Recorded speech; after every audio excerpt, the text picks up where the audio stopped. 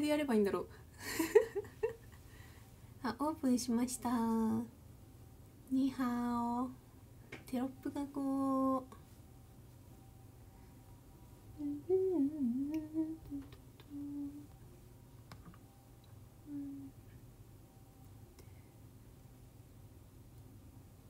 反転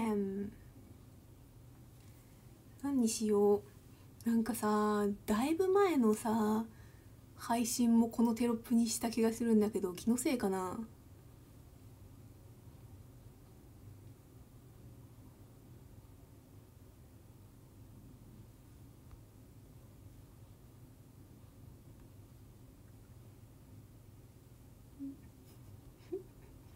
長らくお待たせいたしました。いつぶりでしょうか。あ、なんかいつもと違う画角やけんさ、場所やけんさ、もう腕がテロップを打つときに腕を上げなきゃいけないからそれが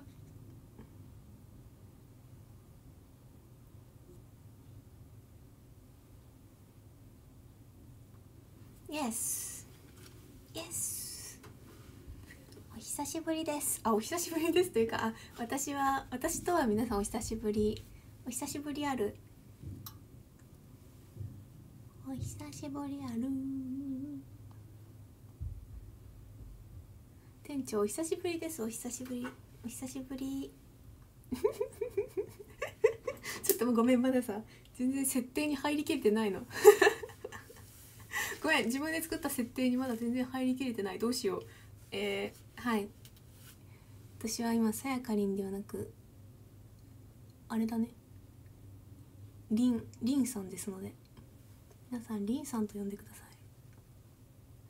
い。やばい、どうしようどうしよう、全然原田さやかのテンションだお会いにギフトもありがとう。もやし生活さん、ビルマさん、めっちゃ可愛い。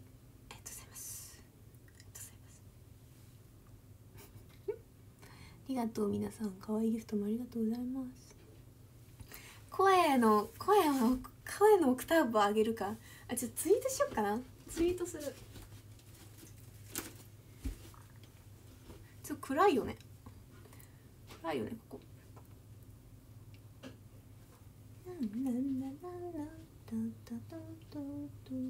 ツイートします。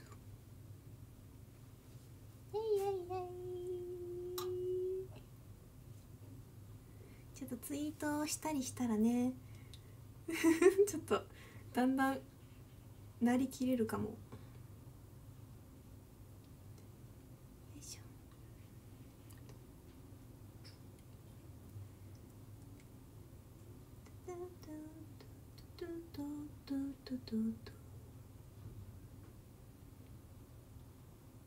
ょ。よし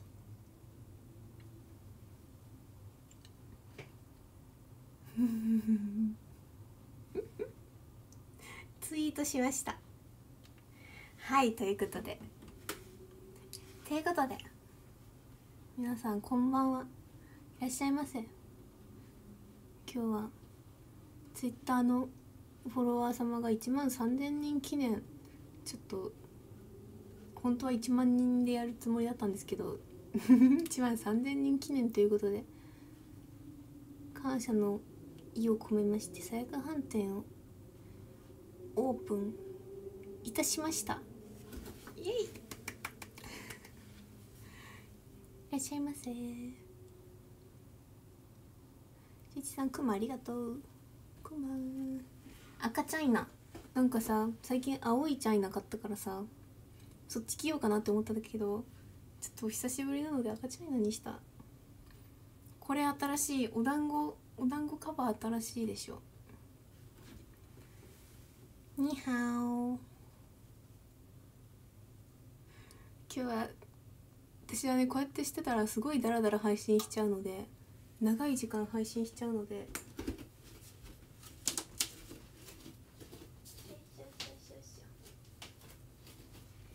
長い時間配信しちゃうからそろそろ取り掛からないといけませんね。あ、空腹で待ってくれとるん？お、じゃあ今日は私の気まぐれメニューを振る舞います。暑い、どうしよう、暑いんだけど扇風機でもつけとこうかな。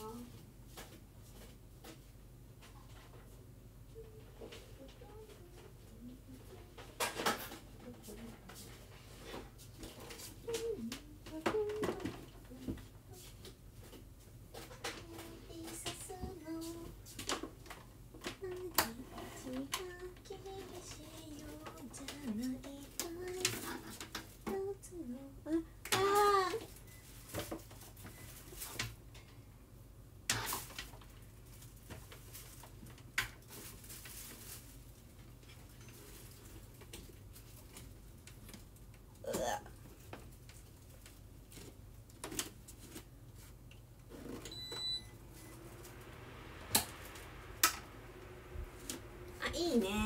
あ、ごめん、うるさいかなうるさいかも、ごめんね。グッド。じゃあそろそろ私ね、早めに作っておかなきゃいけないものがあるから作ろうかな。あ、いいね、風が来たらちょっと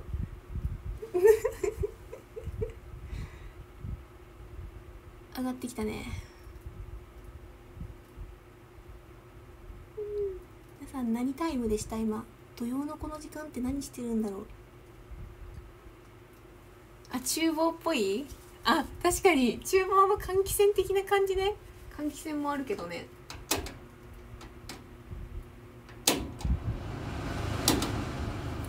そしたらもうすごい風と換気扇で聞こえなくなっちゃうね。山さんありがとうございます。ということで、じゃあ、いやと言ってもあんまりちょっと今日はね、ちょっと久しぶりの料理配信ということもあって、ちょっとお手軽ですけどそう、ちょっとね、またでも私は修行をしてきたので、この2年間ぐらい味は期待しててください。バッチリ。ちょっと行方をねずっとくらませてたんですけど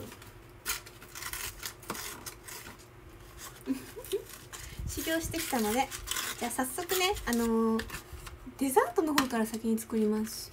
冷やす時間があるから、冷やす時間が必要なのでデザートから作ろうと思います。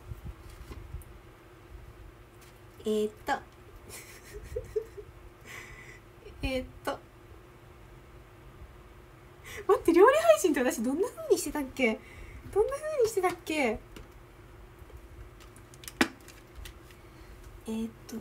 私が手間暇をかけて今から杏仁豆腐を作ろうと思います。はい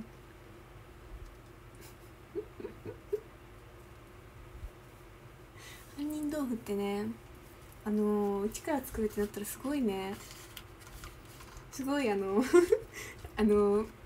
ぱい時間がかかるんですよね。そう、私が今から修行の成果を見せようと思うんですけどなるほどね。ボウルに熱湯を入れて混ぜるとなるほどね。ちょっとボウルもう準備万端。ボウルってほんと見えんよね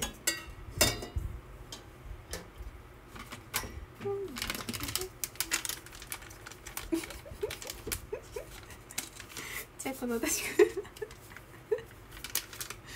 手間暇をかけて、作ったこの魔法の粉を今からボウルに入れます。先に熱湯が必要なので150の熱湯をね沸かしますね。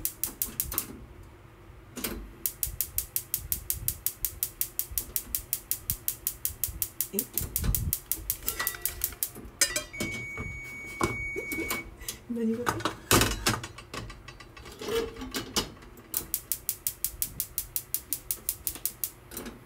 あ、びっくりした。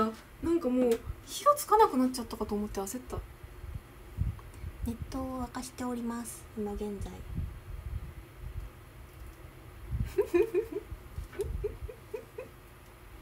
点火しない、そんなことあるって思って焦った。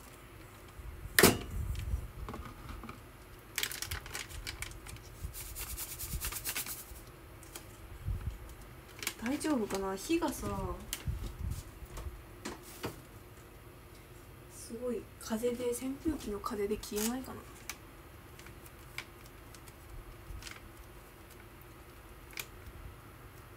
何作るのって、まずはね、杏仁豆腐冷やす時間がいるから。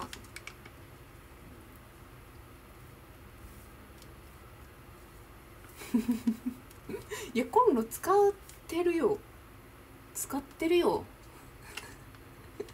使ってでも最近そんな、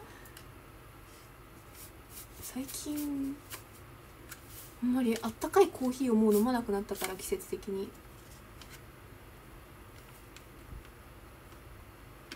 今使ってなかったかも。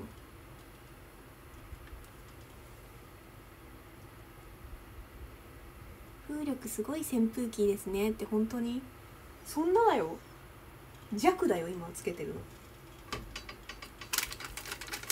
弱、楽しみ。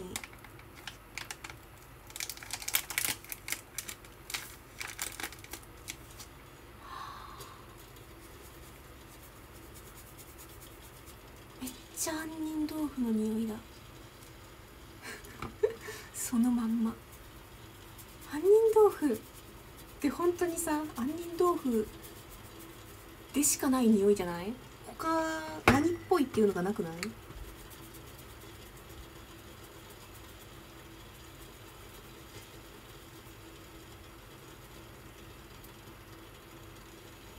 熱湯90度以上だって。じゃあさ、あ、そっか、じゃあ沸かせばいいかそうか、沸いたら100度か。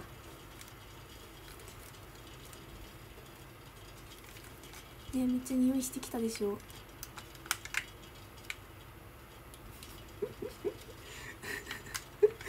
意味不明って言われてる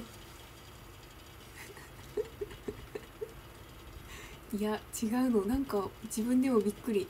今ちょっと緊張してるのかもしれない、久しぶりの料理配信で。なんか熱湯90度以上ってさ、今書いてるの読んでさ、お湯最後まで沸かしたら180度だってなんか今勝手に思っちゃってて、一瞬じゃあ途中で止めなきゃじゃんって思ったけど、全然100度でしたね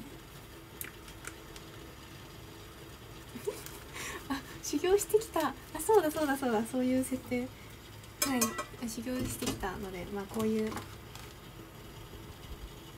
はいこういうね、まああえてあえてお茶目な感じを見せつつやらせてもらっております。本当はもうね手慣れてるから見なくてもできる。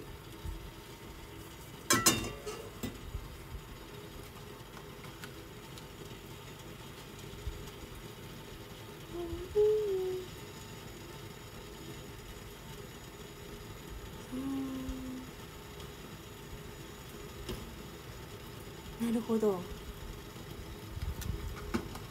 来ないでよ。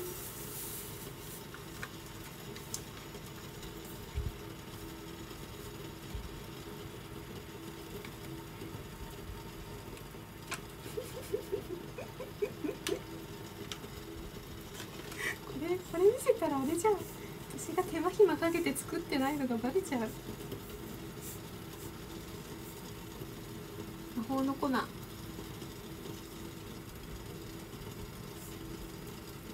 キラキラ、すごいキラキラしてる。なんでだろう、なんでだろう、光ってるんだけど絶対映らんよね。魔法の粉です。この粉は私が作った修行で作った、持って帰ってきた。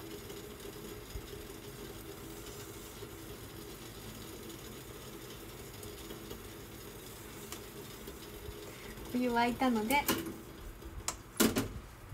お湯を入れまして、1分30秒間混ぜるんです。やばい、もう15分だって。でも順調じゃない？そこそこ。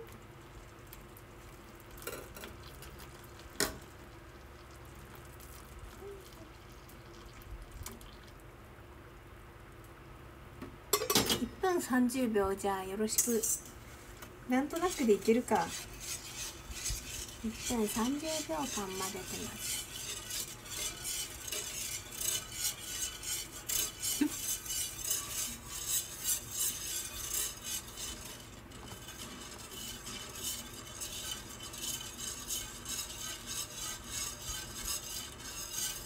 普段見ないアバターさんも見に来られてるって。どうしよう。何しよう。ありがとう。シェイシェイ。ちょっと持ち上げてね、混ぜるとこ見せたいんですけど、ちょっと熱湯が熱すぎて持ち上げれないので、音で感じてください。1分30秒も待てなくてももう混ざっちゃった気がする。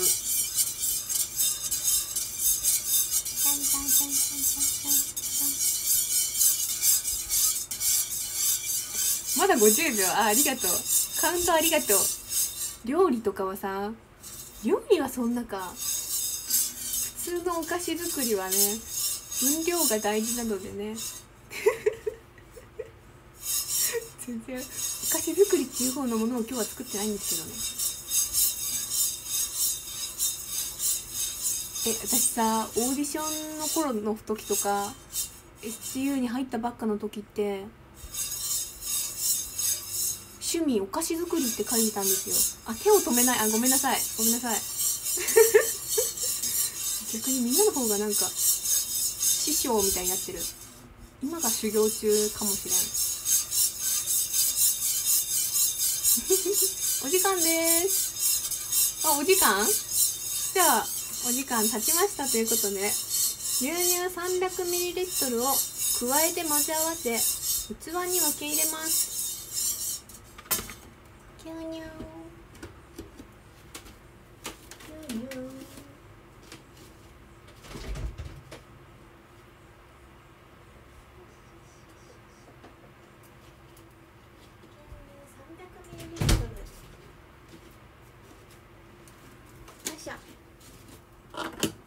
300ml この1割引きされていた牛乳を言わなくていいか。300ml 牛乳買うことってあんまない私。まずは200まずは200を入れちゃっていいんですよね？大丈夫ですよね？不安。これ固まるの？本当に。200、あと100。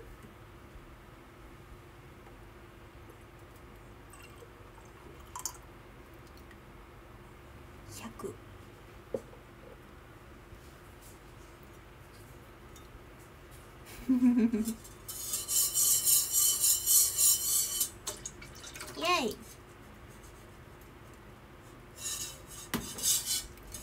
入れました。そしてもうすぐできちゃったすぐできちゃった。牛乳器に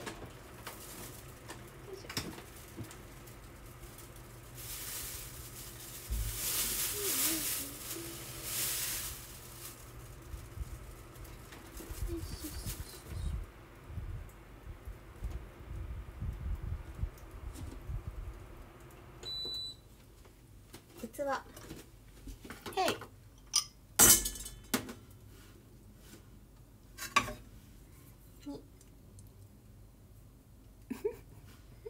あとは冷やすだけ。あっという間すぎた。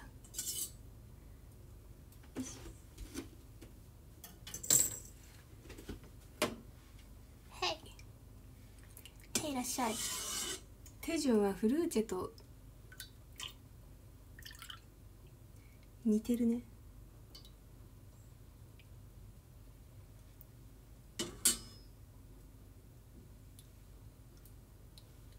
よし。なんかさ、泡がない方がいいとかあるのかな。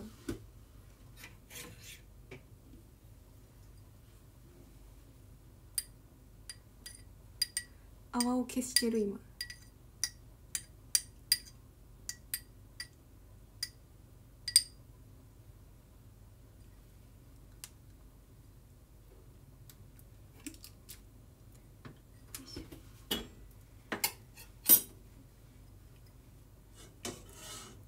でもこれは冷やす時間がいるんです。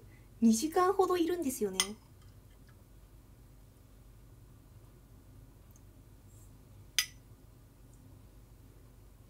なので先に作りたかったの。大丈夫かな、2時間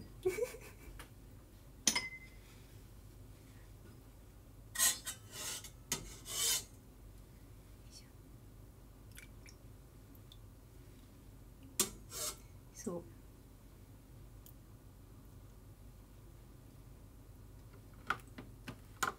そして出来上がったものがこちらです。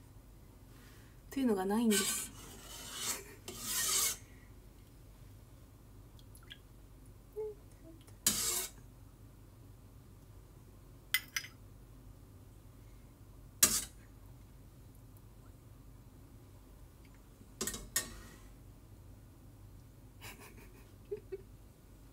ないんかーいって。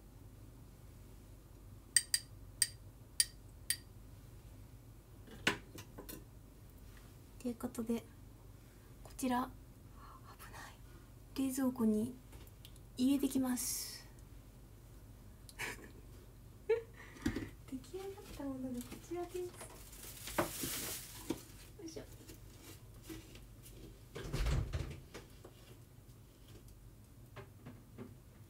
冷蔵庫ってさ、上側と下側ってさ、どっちが冷えるんだろうね。私いつも思ってる。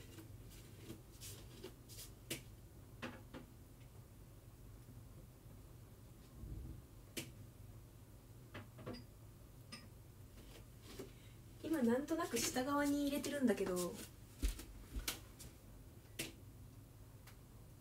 あ、下？おお、あ、冷気は下がる。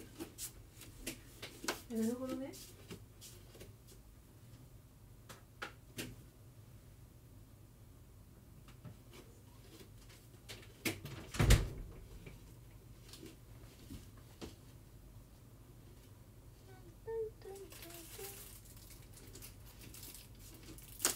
よいしょ。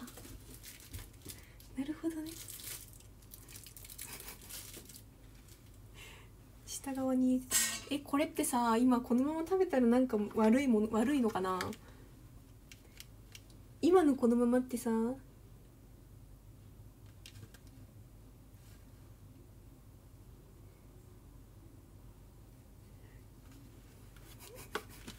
今のこの状態一口食べたらさ、ダメなんかな。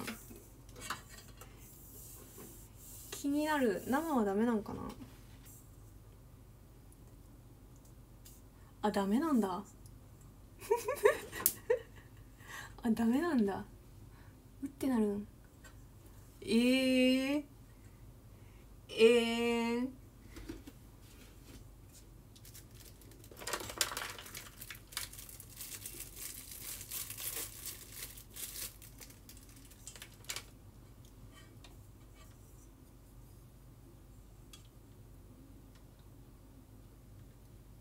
おお、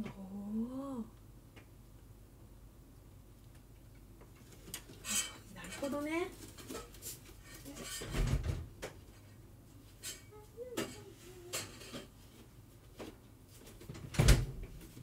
はいはい、ということで今は何時だろう。あ、30分。じゃあ次冷えるのが22時半。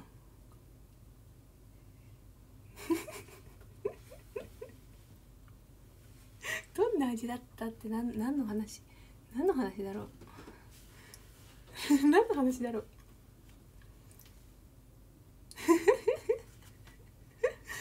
話だろうか。いや、まあ想像通りじゃない？わかんないけどね、わかんないけど、舐めてないからわかんないけど。メルマさんありがとうございます。星ありがとう。まあ、想像通りの味なんじゃないですかね、わかんないけどね。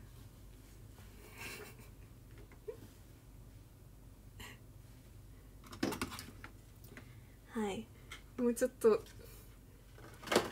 疲れちゃった。もうちょっと疲れちゃった。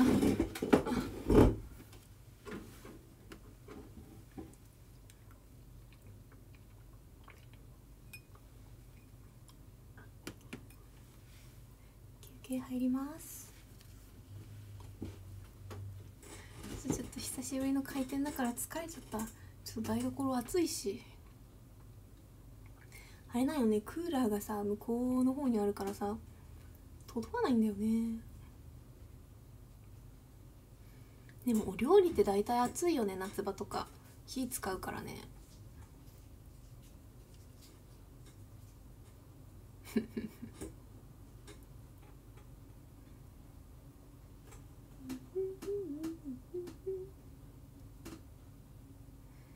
夏場の料理は暑くてモチベが下がる。わかるわかる。でも最近全然お料理自炊あんましてないな。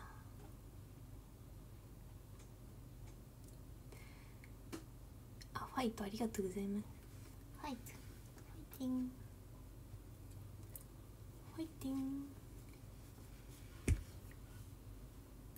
ちょっと久しぶりに来た赤チャイナ、あれ以来かも。カラオケ大会以来かも。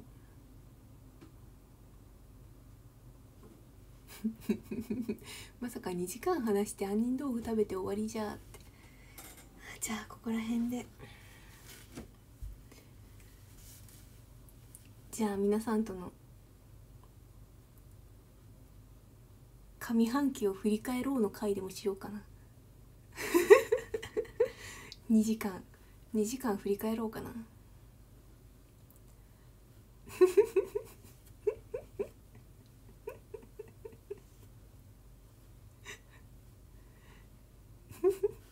料理してくださいって。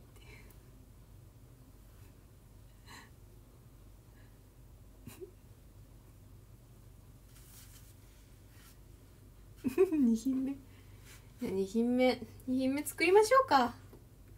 2品目は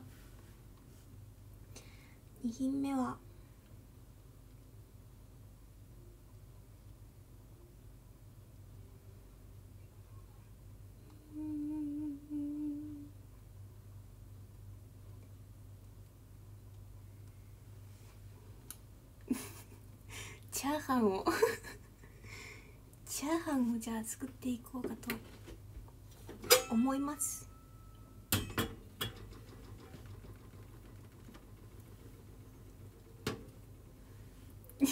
いや、得意ではないよ。扇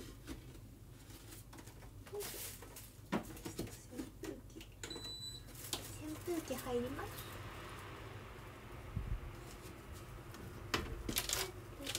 よいしょよいしょ。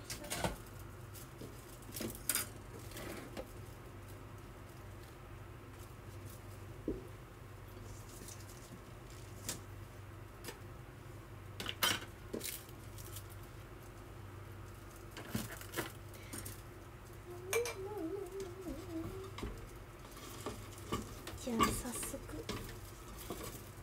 よし。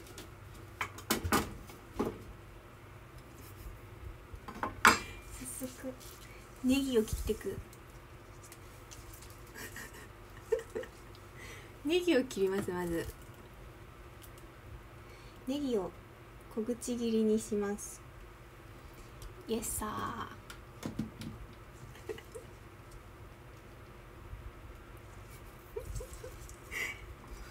いや、レンジでチンはさすがにさすがに杏仁豆腐も混ぜてさやってさ、チャーハンも実はレンジでチンして完成はちょっとちょっと悩んだけどねちょっとこれそれでもいいんじゃないって思ったけど、ネギ洗ってるので事前に切っていく。やばいやばい、久しぶりかも。ちょっと今ね割とあれなの、手元の悪い中やってるので不安定なところでやってるから、ちょっと多めに見てほしいよね。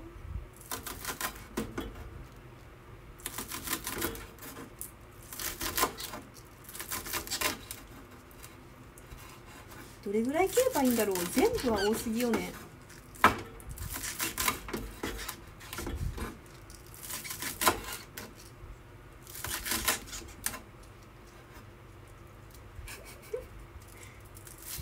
不安定な場所でやってるということはちょっとご了承ください。ちょっとね難しかったの、カメラを置く場所とかが、台所。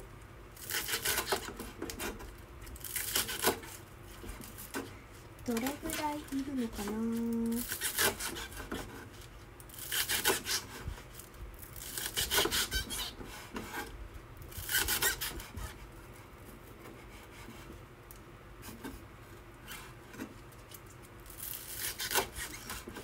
半分ぐらいかな。多すぎかな。ちょっと待って、ちょっとこのレシピを確認。でもなんかすごいレシピはね山ほどあるんだけど、こんないるの。すごい山盛りのネギを用意してるから、私も山盛りのネギを用意しなきゃいけないかもしれない。私はでも包丁はね、レシピはね何人前 ?2 人分ですね。2人前。いや違います。1万3000人前です。私が今から作るのは。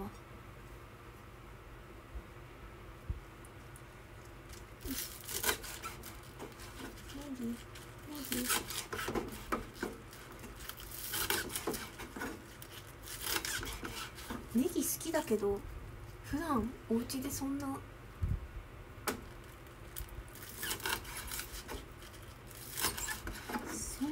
使うことあんまなかったかも最近。こんなにいるのかな。チャーハンってさこんなにネギ入ってたっけ。 ASMR にしてはじゃない、にしてはあんまり心地のいい音じゃなくない。割と不快じゃないこの音。大丈夫。よし、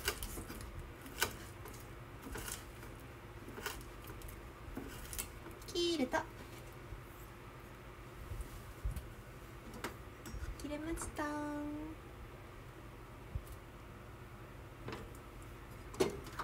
大丈夫。扇風機でネギ飛んでいかないかな大丈夫かな。扇風機ネギの山私のルームに初登場のネギです。こちらよ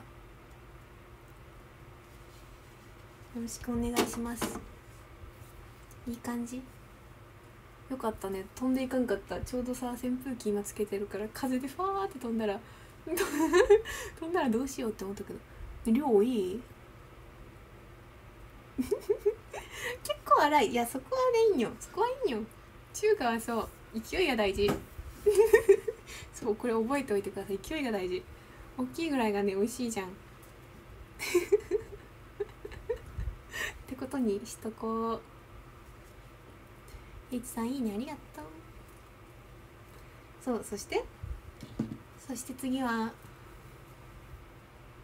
卵を溶きほぐします。卵は2個ですね。卵はめっちゃ買う。普段からめっちゃ買うよ。卵大好き。大丈夫？ネギ飛ばない？ネギ飛ばさない？大丈夫？大丈夫？大丈夫？あ、大丈夫だって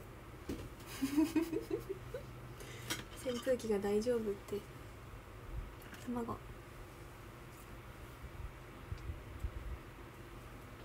スクショタイム謎な卵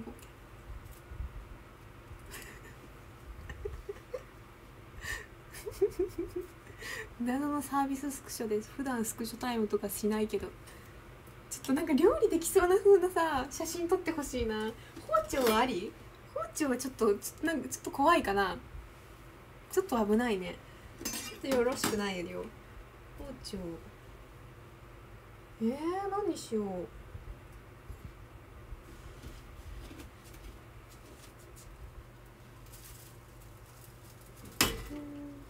フライパン？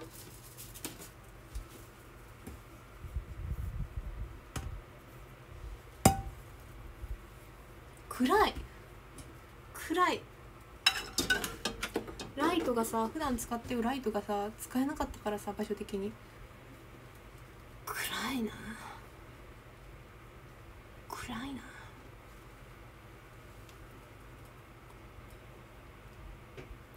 カズさんめっちゃ可愛い、ありがとうございます。ありがとう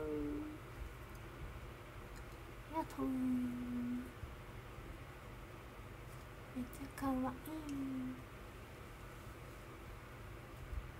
あ、しゅういちさんもありがとうございます。ありがとう。あ、今日は画質は大丈夫？何回か前の配信さ、すごいみんなぼやけてるって言ってたから、今日は大丈夫かな。あ、よかった。オッケー？バッチリ？タッピーウインクやって。私はね、さやかりんさんは多分皆さんがよく知ってるさやかりんさんはウインク得意って言ってるけど、うちはちょっとウインク苦手なんよ。苦手ある苦手あるよ。あんまりするところがある。今久しぶりにしたっちゃ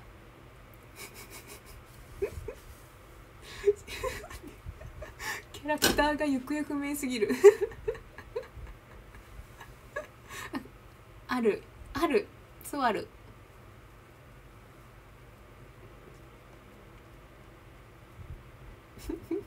あいや待って、あるの喋り方ってどんなんやろ。ちょっとごめん、キャラがブレちゃう。あるきくちゃんめっちゃ危ないめっちゃかわいい。ありがとう。ちょっ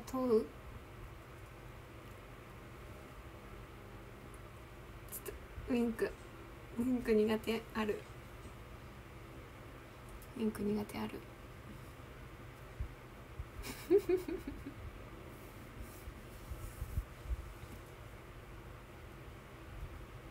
あるシャンプーちゃんとかかぐらちゃんとかかな。あるクマ、ありがとう。今日はクマじゃなくてパンダ。ありがとうよ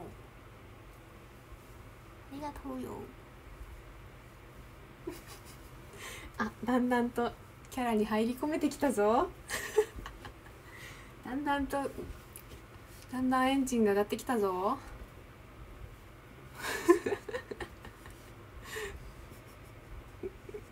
言葉の頭に「アイヤー」ってつけるの？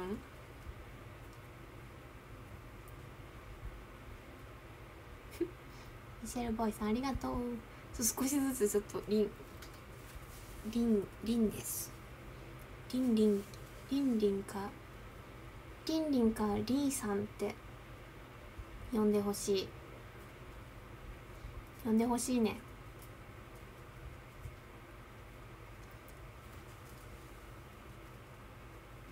つりけんさんありがとう。シェイシェイ。ピッチさんもシェイシェイ。あ、チャーハン、あ、そんなチャーハン、そうだ、ネギを切ったところで止まってたよ。卵を割っていきます。卵を割ります。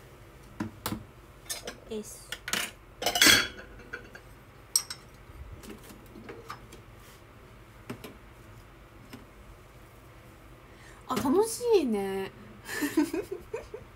唐突に、あ、料理配信楽しいね。卵は片手では割れない。私は割れない。いや、割れるけど、ちょっと画角上皆さんには見せれないのが残念。本当は割れるけど、今片手で割ってるけど、みんなにはちょっと今画面が動かせないから見せれないのが残念。本当に残念。私の華麗な卵割りでした。ということで卵を2つ割ったマジ残念。本当にその通り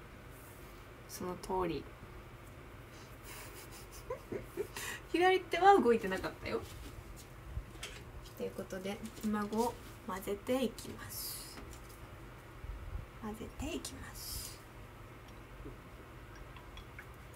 卵は好き。生卵もゆで卵も温泉卵も卵料理も好き。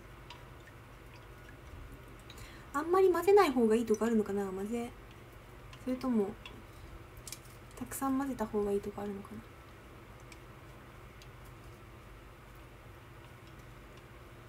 ゆで卵食べ放題のラーメン屋さんあった？ゆで卵食べ放題ってなかなかきつくない？いっぱい食べるぞじゃないいっぱい食べるぞって思ってもさ、そんなには食べれんくない？でもいいね。最高記録知りたいね。どんぐらいあるんだろう。10個とかおるんかな食べるぞ。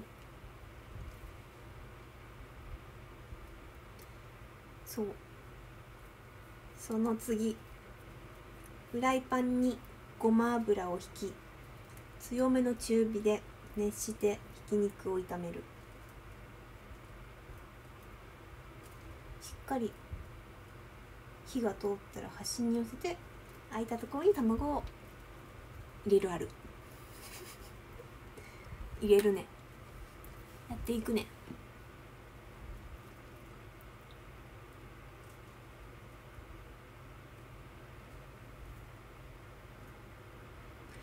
クックパッドではない。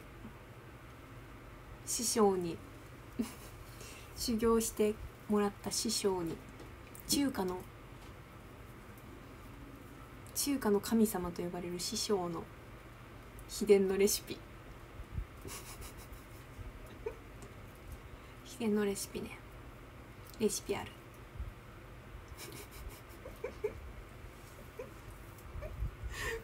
いいね。この画角いいね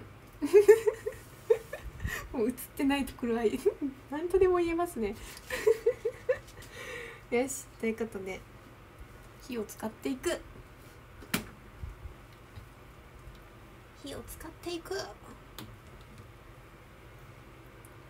なんだったっけ。ごま油を入れて、ひき肉だ。ひき肉を取ってまいる。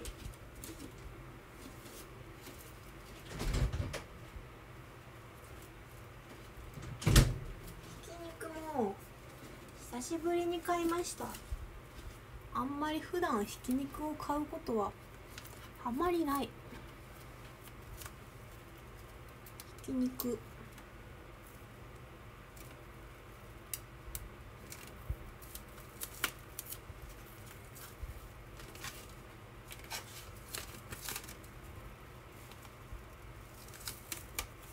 今日は商品たくさんの食材がを紹介できる。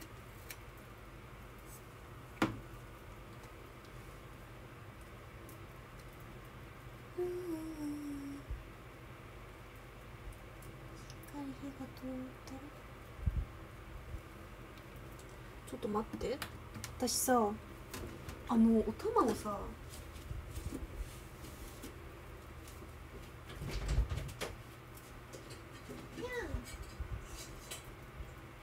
危ない。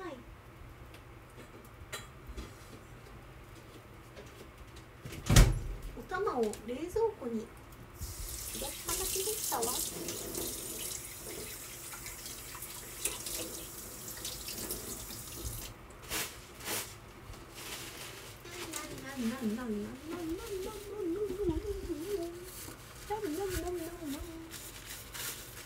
よし、ということで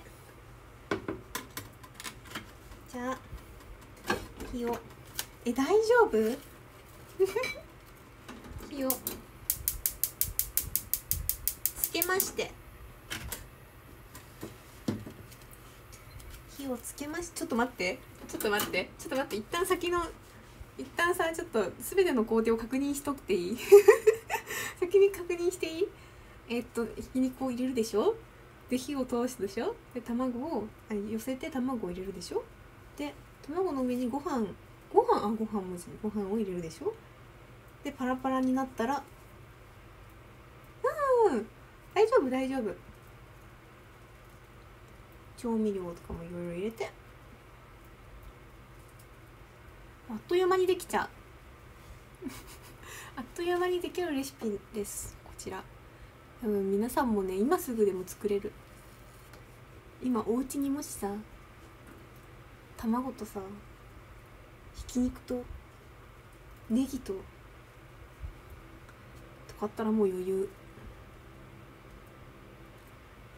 もうバッチリだぜ。てかあれだね、多分そんなレシピ通りにしなくても危ないレシピ通りにしなくてもいけるでしょう。ということね、火をつけまして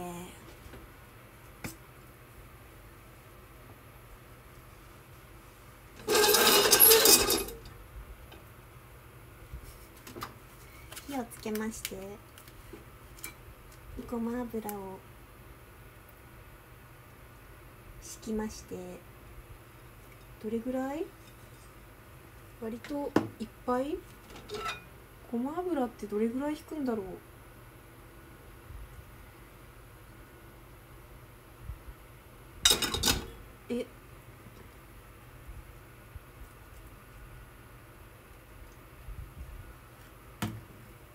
気持ち多め。確かに中華ってなんかちょっと気持ち多めに入れてるイメージあるよね。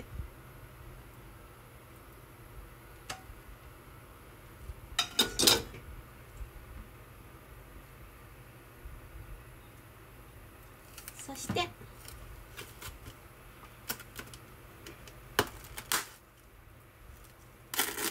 ひき肉を入れます。やばい、ないとあんま少ないとくっついちゃうか。そっか。足りてるかな。割と少ないかも。普通に引きましたぐらいの量なんだけど今。大さじ1杯、そんなにか。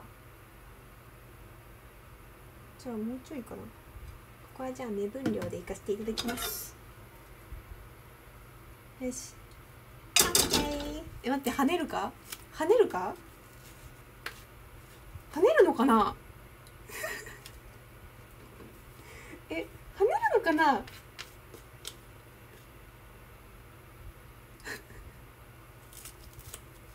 跳ねるんだ。じゃあ皆さん音に待って、油引きすぎかもしれん。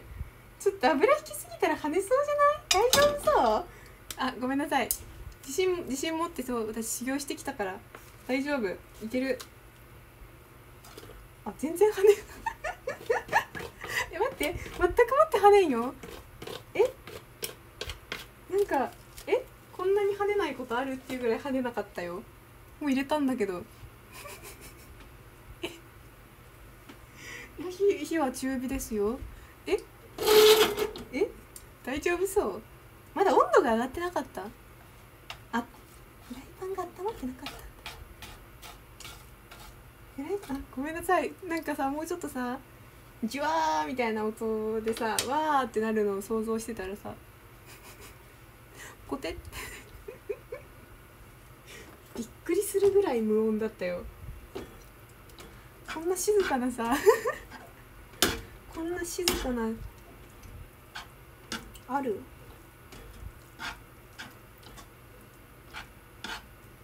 火力、火力じゃあ今もう一番強くした。聞こえてきたんじゃない？換気扇つけたいけどさ、換気扇つけたら聞こえるかな、喋り声。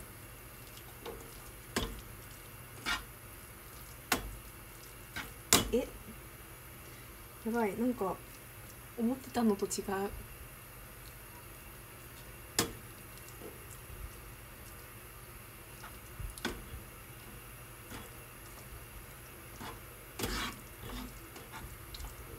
なんだったっけ？これしたら卵を入れるんだね。換気扇弱い方つけた。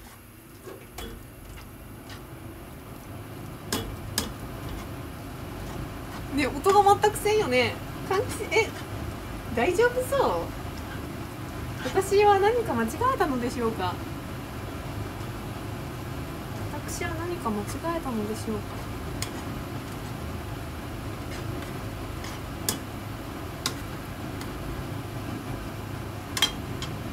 ね、大丈夫？聞こえてる？どんな配信になってる？大丈夫？ちょっと大きめで喋ろうかな。気持ち大きめでいこうかな。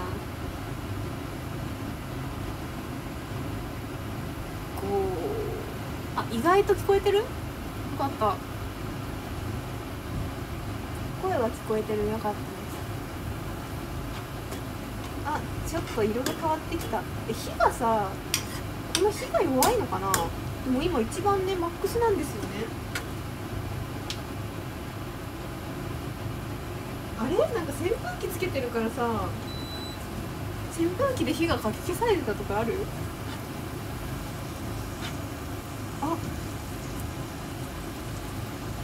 なんか扇風機止めたらさ、音が鳴りだした。聞こえるかな？扇風機の影響やったかもしれん。扇風機、もうね、すごい間近に扇風機当てながらやってたの。そういうこと？ほら、落としてきたよねごめん、扇風機のせいだった、多分。そんなことある？扇風機がすごい火を弱めてたのかもしれませんこれだぞ、これ私が求めていたのはこれですよ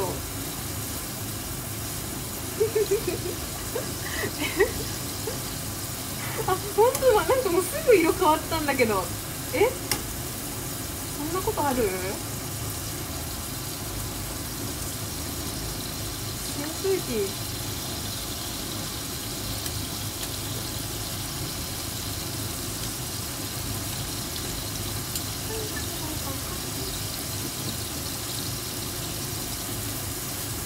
色も変わってまいった。料理配信になってきた。ごめん師匠ごめんなさい。扇風機は確かにちょっと教わったことなかった。扇風機がダメだということを。いいんじゃないかい？もう今ね、ちょっと写真撮っとこう。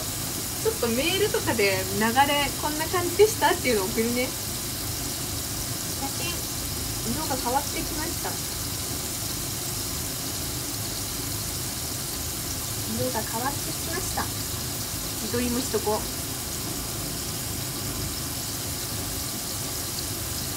い。ということで、端に寄せる。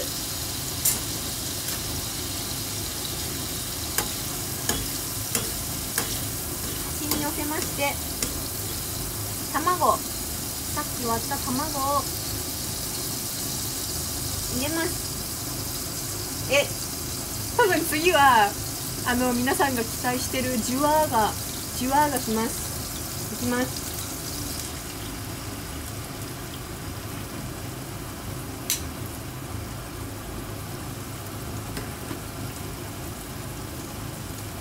ちょっと思ってたのと違う。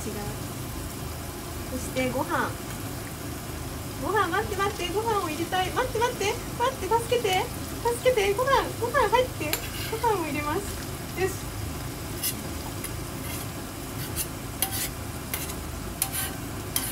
はい、ご飯を入れて、でパラパラにするんだよね。どうやってする？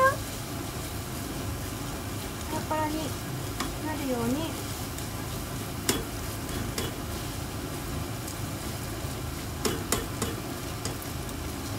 混ぜます。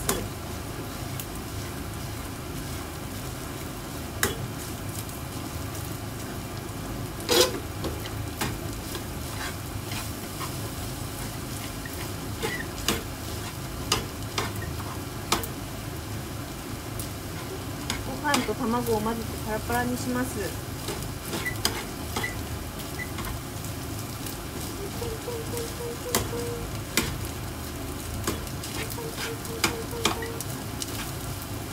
なんか割と手際がいい気がする。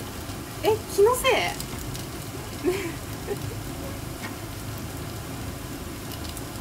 扇風機に当てながらやったら逆に水分が飛んでいいとかあるの？本当？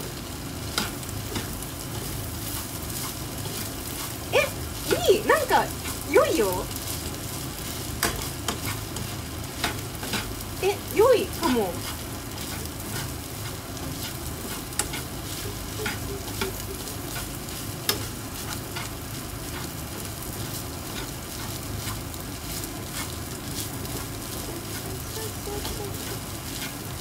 いいんじゃないですか？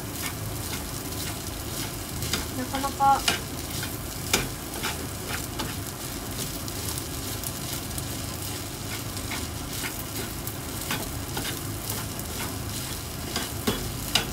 はい、じゃあこれくらいで火を弱めて、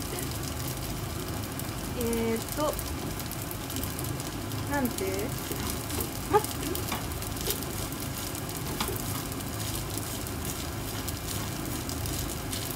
て、ネギと調味料です。ネギ入れます。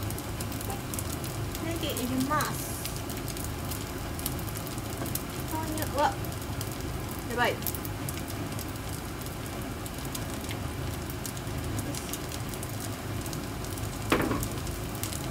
ギ入れて、調味料、鶏ガラスープ、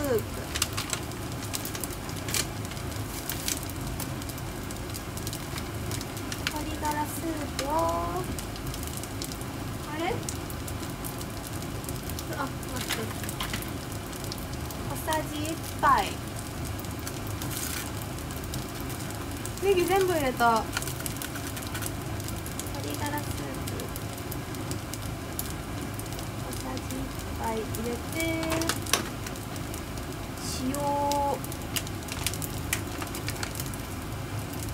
塩、ネギ全部入れたよ。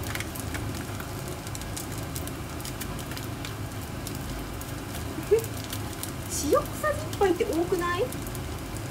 ごめん、間違えてた。塩小さじ4分の1だって。危ないね。なんかよかった。私の認識が正しくてよかったです。ちょ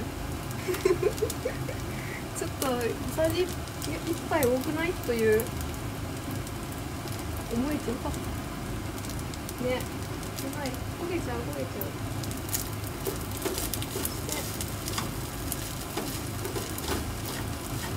醤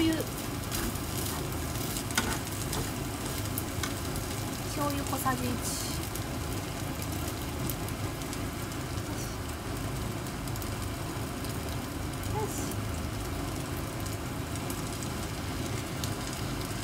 ちょっと多めに入れよう。オッケー。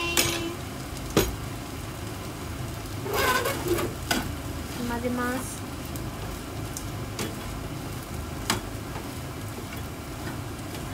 あ、良きかも。いい匂いがしてきた。今日のためにね、醤油を買ったんだよ。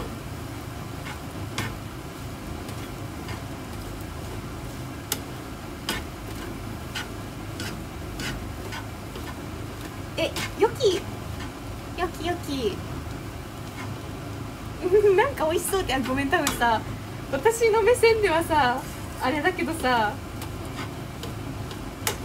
見えないよね。ずっと私のリアクションだけだったけど。やばい、ちょっと焦げちゃった。これはパラパラなのか分からんけど、はい、完成。なんかパラパラか。ちょっと扇風機つけよう。ちょっと扇風機をつけて水分を今飛ばしてる。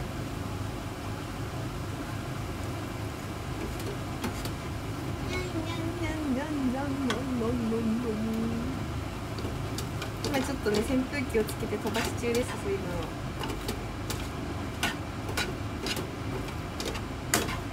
分を。良いのでは。味見しよう。味見します。ちょっと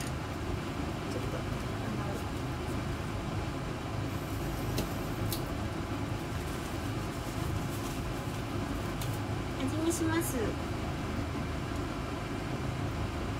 ただきます。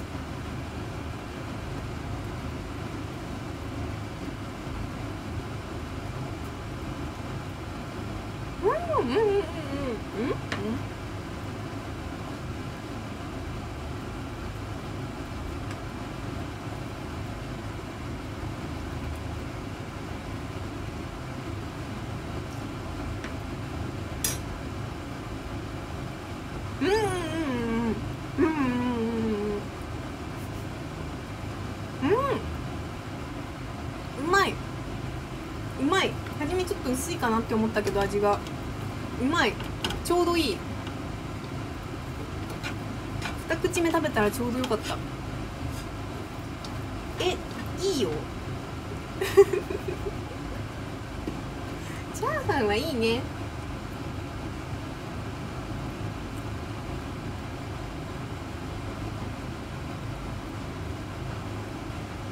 チャーハンは楽に作れていいですなあ。お腹すいた？ちょっと待って、盛り付けるね。お好みで黒胡椒。黒胡椒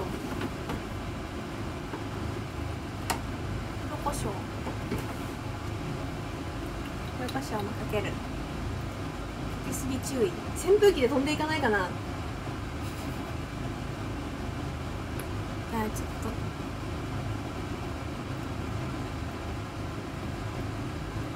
と飛んでいくな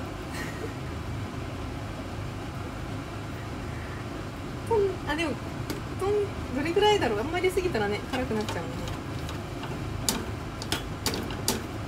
ちょっと扇風機止めまして、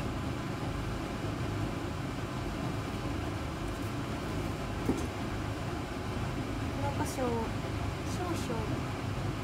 いや、ちょっとかけすぎたかもしれんけど、入れまして、混ぜまして。いいね。良きではないでしょうか。なかなか良いのではないでしょうか、こちら。ちょ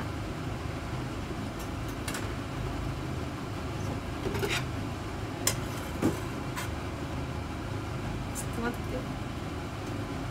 こうやって見せたらいい。こちら。重い。結構できたな。良きではないでしょうか。いい感じ。盛り付けを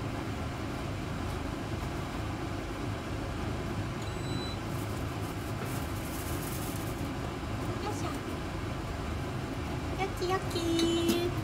やったー。私はね、あれにしたいの。レシピみたいな感じのね、まん丸のさ、オムライスじゃないチャーハンので器に入れてパカッてします。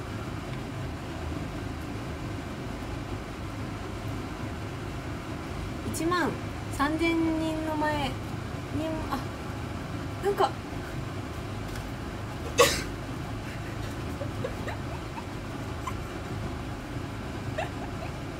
これ多分なんか黒胡椒が多分舞っててさ、ごめんなさい。ちょっとなんかここら辺ダメだちょっと待って、ここら辺入れないくしゃみ出るちょっと黒胡椒が舞ってる気がする。どうしよう大丈夫かな。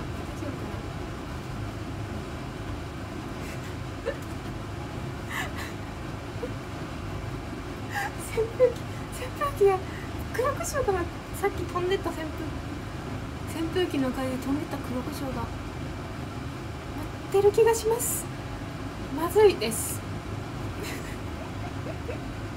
自分でやったやんって。そう、自分で自分になんかたまにある罰ゲームみたいなことやってた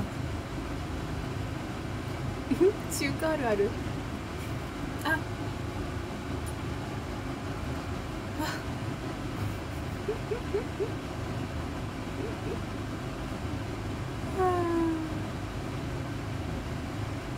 失礼しました。失礼いたしました。もう大丈夫な気がする。大丈夫か。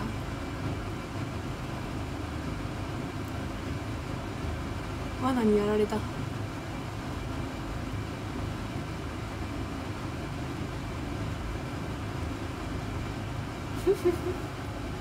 はい、ということで盛り付けていきます。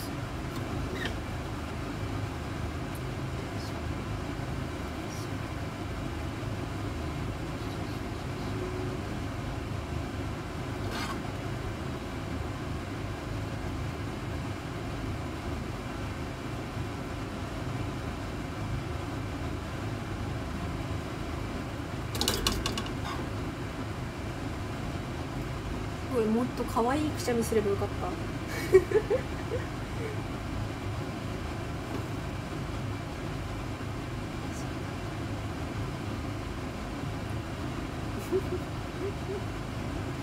ともう一回やっとこうかな。もう一回くしゃみやっとこうかな。ちょ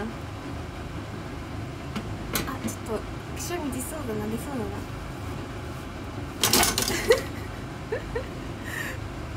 しゃみちょっと出そうだな。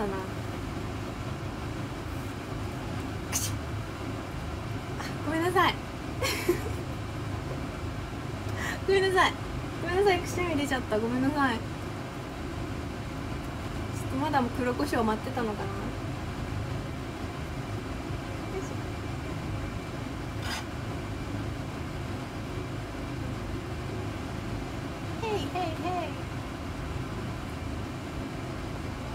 いけてるかな。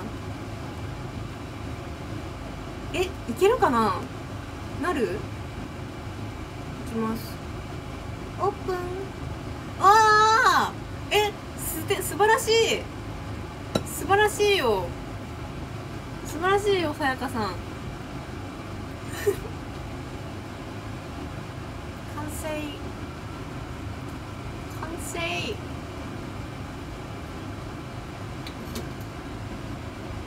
成です。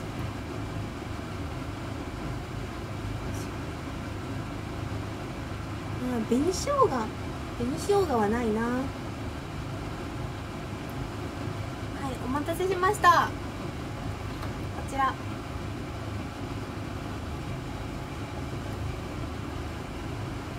こちら師匠の秘伝のチャーハンです。お上がりください。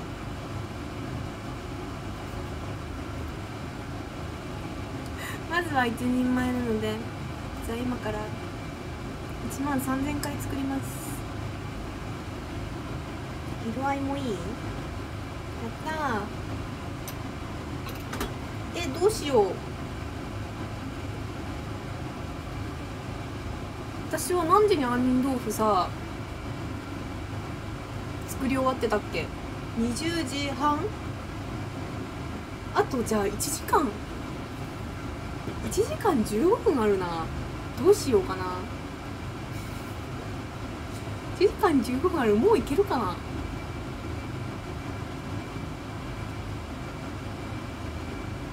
そう、杏仁豆腐待ち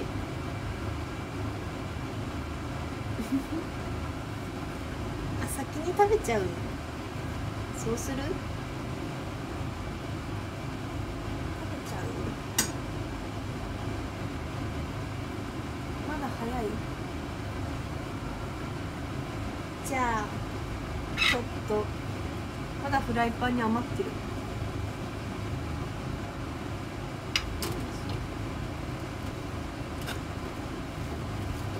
じゃあちょっとどうしよう。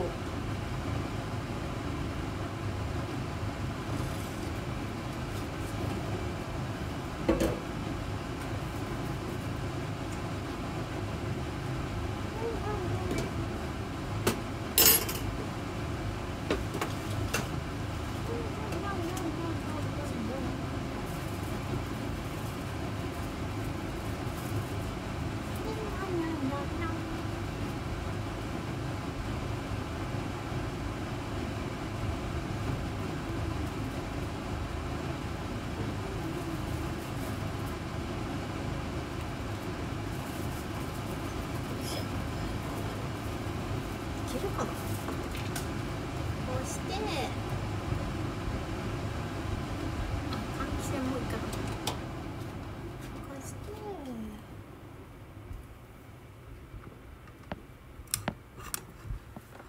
下げて、よいしょ。座れる。あ、いい感じじゃないか。いい感じやないか。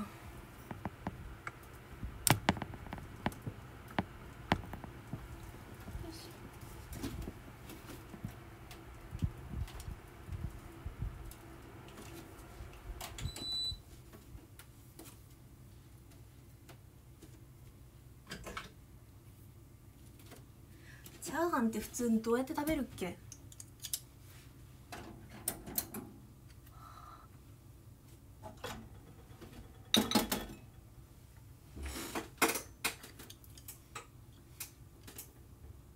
遠い。立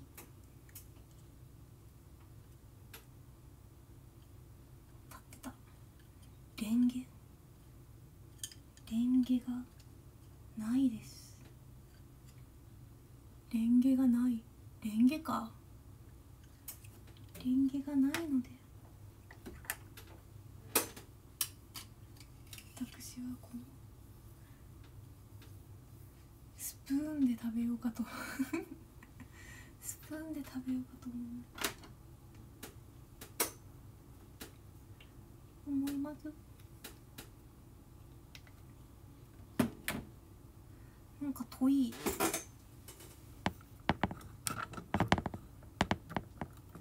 お箸でもいいかな。いや、じゃあ初めて食べます。配信でチャーハンは。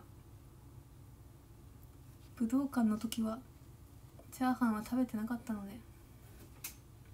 いただきます。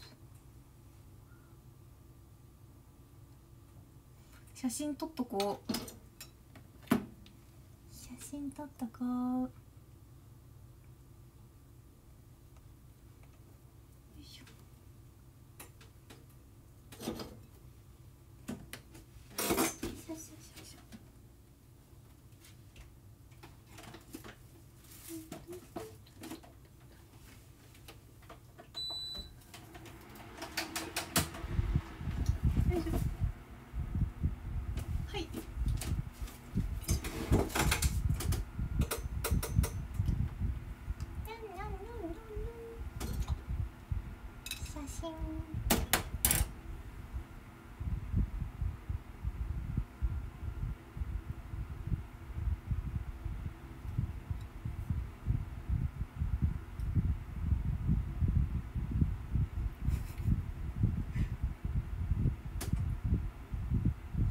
扇風機の風に吹かれながら撮ってるからさ。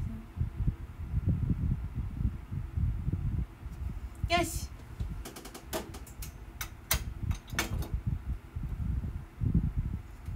よし、写真も撮れたことだし、ちょっとでも漏れてなかったらあれなので、ちょっともう一回撮っとこう。ちょっと風に吹かれてる。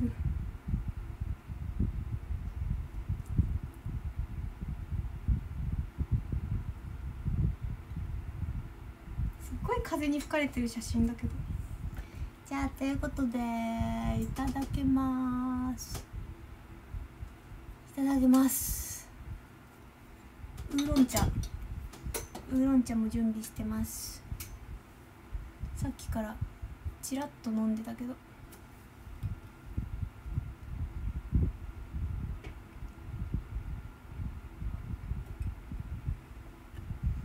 ニーハオ実食。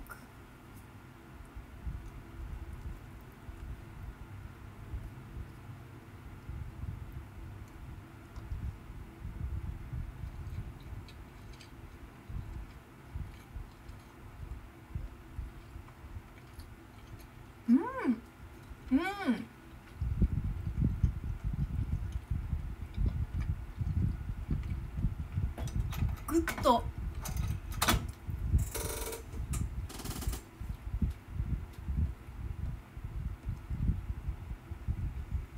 ザ・チャーハン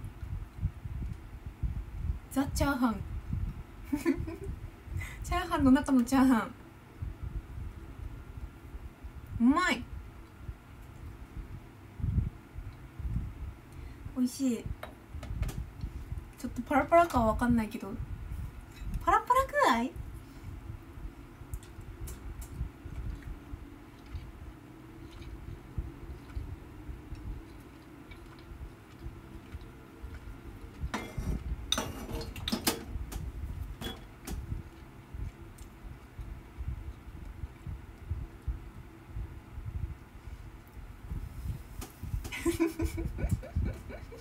パラパラといえばパラパラ、ひき肉パラパラですし、全然べちょべちょじゃない。はい、パラパラ、なんかグラフがあってさ、こっちがべちょべちょ、こっちがパラパラだったらパラパラよりです。はい美味しい。ネギはね、ネギがもっと入れてもよかったっていうぐらいじゃない？ネギは消えちゃった。うまっ。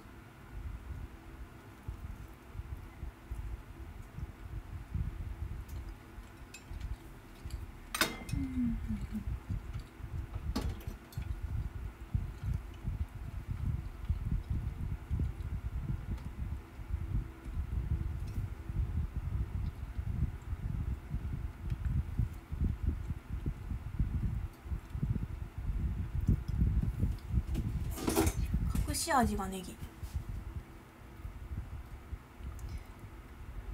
今気づいたけど、いついただいてたんだろう。タワーありがとうございます。ありがとう。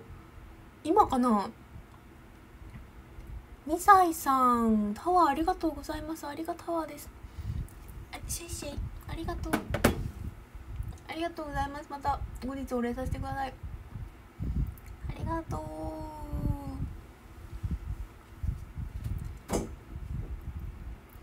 うまい。近いだってありがとうございます。なんかチャイナの時こういう手するくない？でも本当はこれ違うらしい。本来なんかこれらしいよ。結構こうしがちだけど、本来はこうらしい。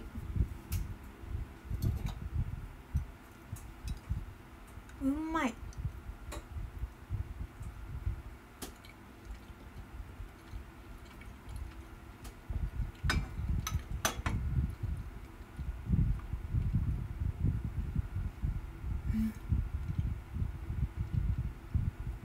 いいね。チャーハンってお手軽に作れるからいいね。あ、前も話した。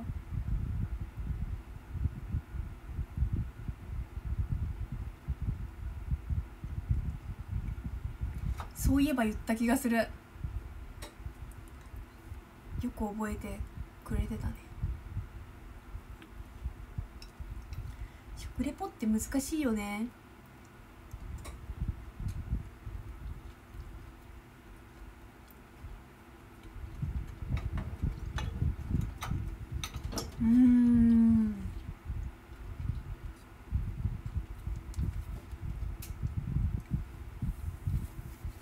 卵とひき肉に、たまにネギの食感がようやくアクセントになっていて、黒胡椒もねちょっとツンと鼻を抜けて旨味が凝縮されていて美味しいです。いや難しい。チャーハンの食レポ難しいな。なんかありますか？みんなだったらなんて言う？じゃあ皆さんに食べさせてあげるので皆さんに食べさせてあげるので、じゃあ食レポ100点の食レポお願いします。私が食べさせてあげるからには100点の食レポが義務ですので、ちゃんと大丈夫？みんな100点の食レポ準備してる？大丈夫？100点じゃなかったらねちょっと返してもらうからねいきます。じゃあはいどうぞどうぞ。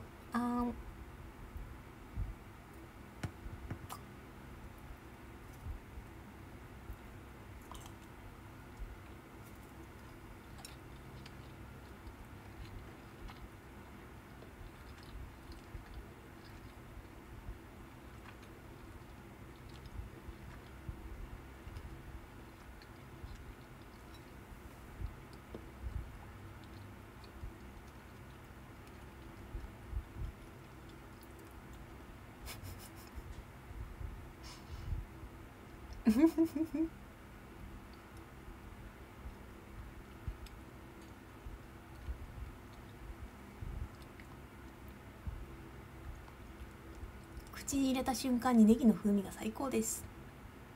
この米のパラパラ感、絶妙な塩と醤油の加減、パーフェクトです。これは身にしみるうまさ。何も言えねえ。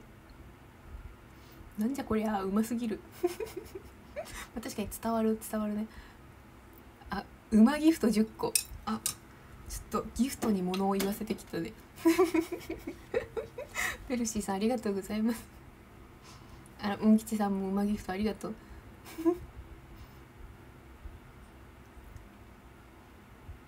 肉のパラパラ感が最高お米じゃなくて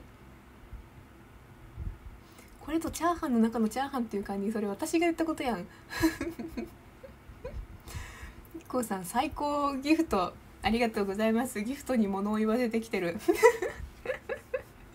ギフトで物を言わギフトでもういただいたらもう何も言えなくなると思ってありがとうございます。最高か。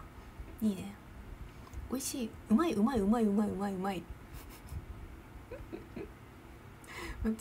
わってくる。本当に美味しいとうまいしか言葉が出なくなる。確かにそうかも。そんなね、もう説明するとかより美味しさが先に来るからね。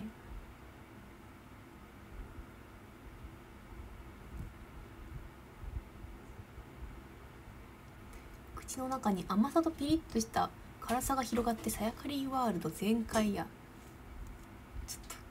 ちょっとなんかどういうことだろう。ジュリボーさん今結婚の話はしてないです。お米の宝石箱や間違いない間違いない。米の宝石箱や。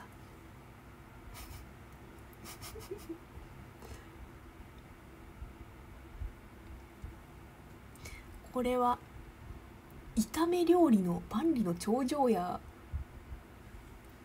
なるほどなるほどちょっとアレンジが2歳さん最高ギフトありがとうございます。ありがとうございますまたギフトで物置いてます。最高ありがとう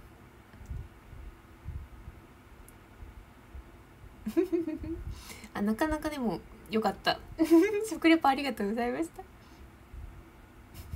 あ、うますぎて気絶してたそれはねちょっとねもうね嘘感が出ちゃうからな。柴田さんうまギフトありがとうございます。私が一番大好きな味でさ、それ嬉しいかもね言われたら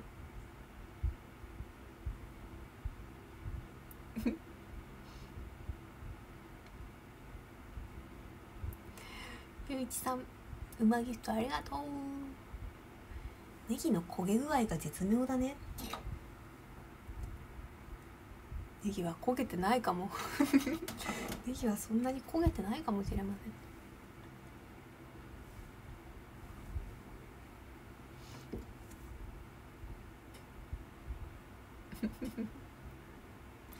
味付けも濃すぎずいくらでも食べれる。確かになんかそういう食レポ割と多いかもね。なんか甘すぎずいっ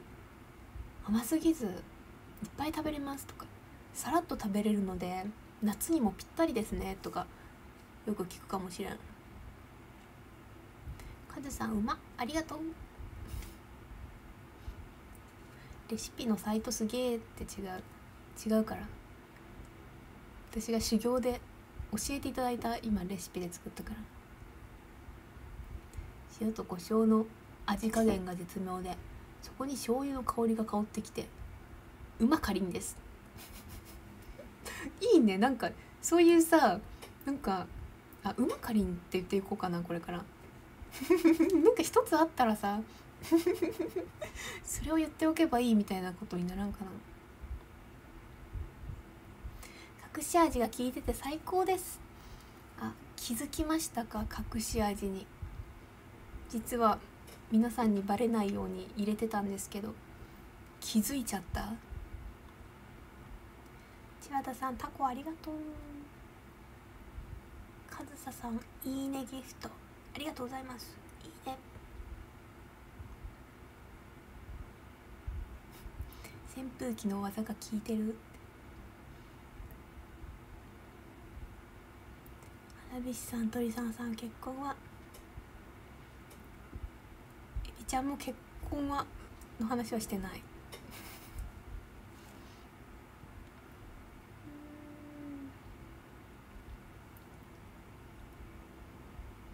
なんかちょっと時差がある。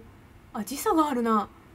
ちょっと今みんなのさ食レポに意識をしすぎてちょっと時差が生まれちゃった。日向さんも馬ありがとう。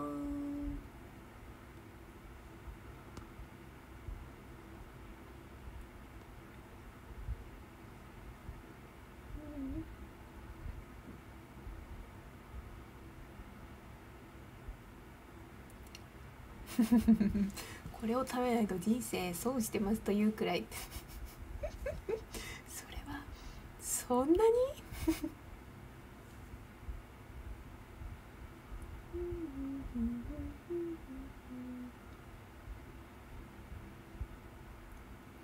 ちょっと時差が生まれている。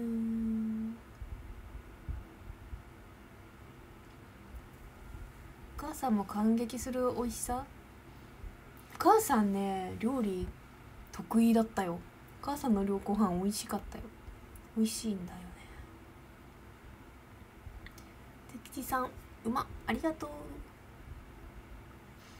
でも母はねよくパスタを作ってたんですけど、パスタ多分母がね好きで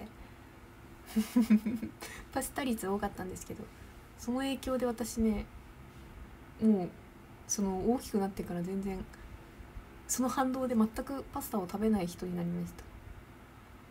でこれ前も話したっけ？ほっぺたが落ちそう。落ちそうってさ、どういうとこから来たんやろうね。美味しくてもほっぺた落ちる？美味しい。なんで、どういう由来なんだろう。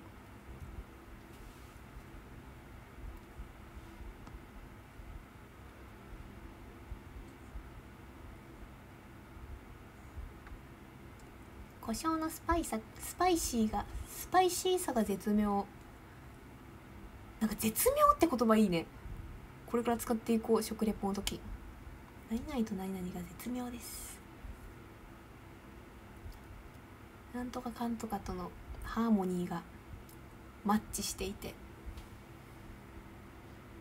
絶妙です。微妙かも。ミシェル・ポイさん、結婚は遠慮。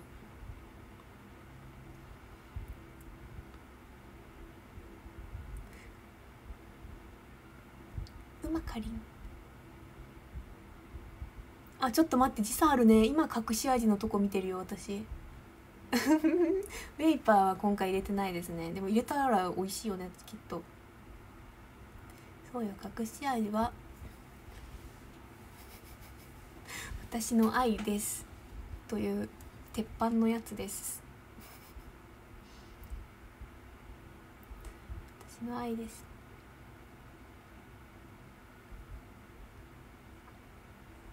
ブラボー。ツナさんありがとうございます。ありがとう。たけさん、タコありがとう。ごめん、そう、食レポ大喜利に夢中で時差が生まれちゃった。ありがとう。でもそれほど皆さんが食レポ食レポ大喜利なのかわかんないけど、ありがとうね、コメント。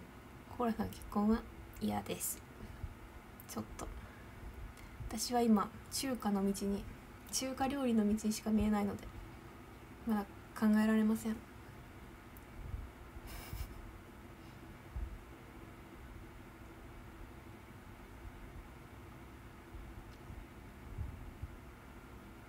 コーラさん、嫌です。ほっぺた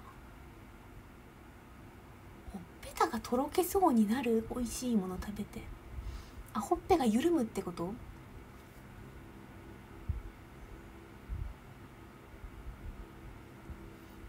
笑顔になって口角が笑顔になったら口角上がるから、ほっぺたが飛んでいきそうとかじゃない？ほっぺた上がるくない？笑顔になったら。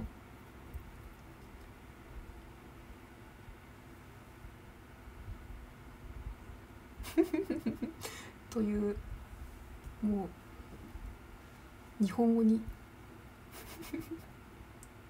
もう普通にある日本語にケチをつけてるめんどくさい人かな私。コーラさん、遠慮します。うまかりんでした。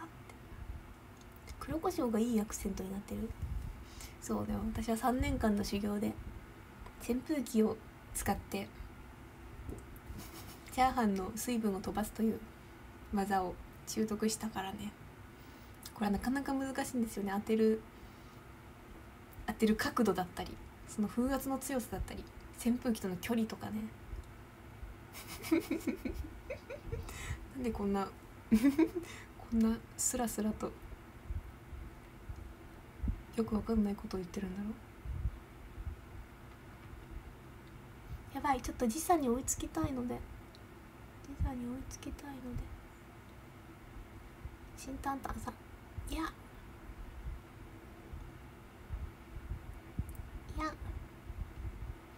ヒューガヒョンさんありがとう。トシヤさんありがとう。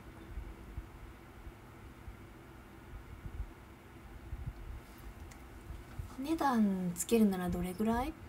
値段はプライスレスです。ゆずきちさん、いや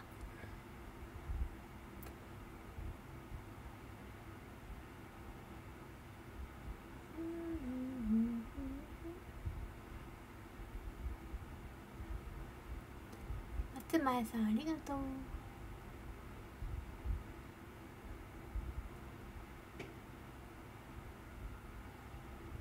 今ちょっと追いつこうと頑張ってる。ずさんありがとう。そうよ、お値段はこれはありがとうという配信なのでありがとうございます。プライスレス。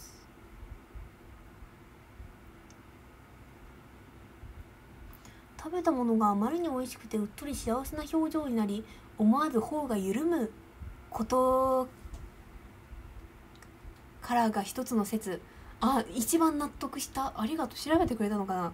頬が確かに緩んでってなって緩むから落ちるってことか。あ、なるほどね、理解しました。ありがとう。ちょっとこれから疑問を持たずに使えそう。ほっぺたが落ちそうです。ヤンカーさんありがとう。あ、小判ってさ、これ代金をお払いしていますっていうそういう意味そういう意味。大丈夫よ、プライスレスだからねそういうことか。あ、追いついた追いついた。イエイイエイ、追いつきました。追いつきましたわ。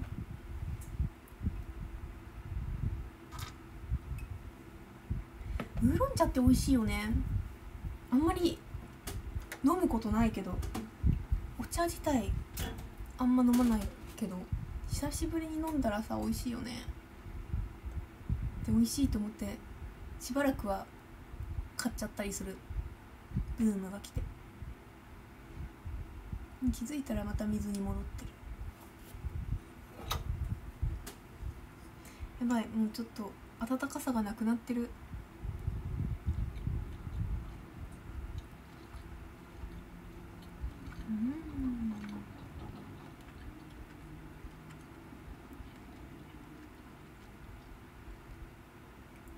うまい。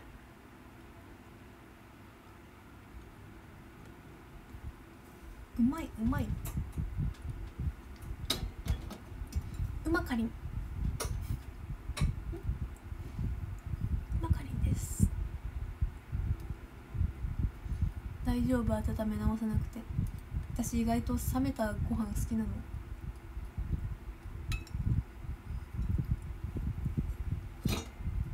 実は。よいしょ。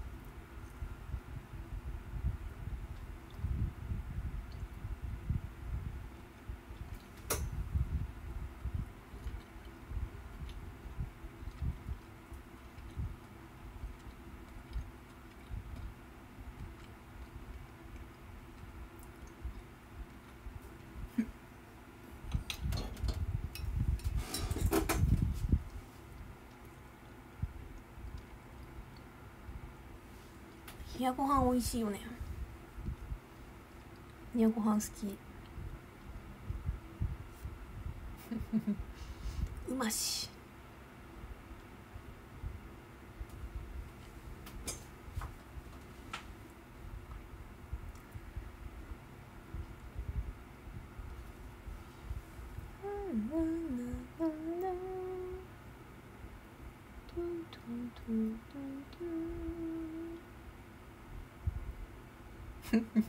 ほぼ残ってるやんって。いや、裏面あれだよ、多分こっち側見たからじゃない。ほらほら食べてますこう見たら確かにもう見えてない、減ってない。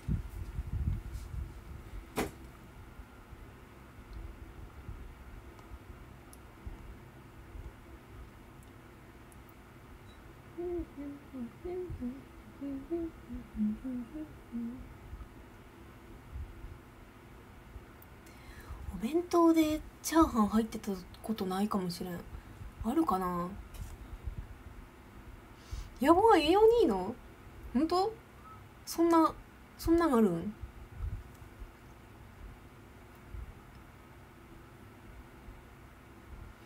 ドアップにしたいってどういうこと？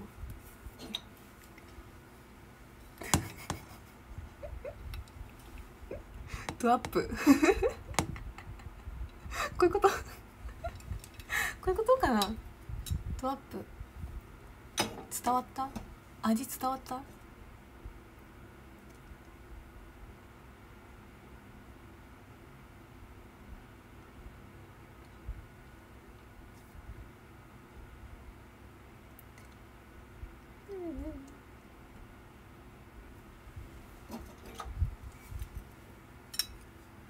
じゃあちょっとチャ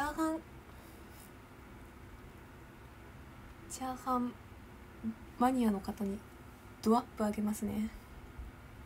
はい、どうぞどうぞ。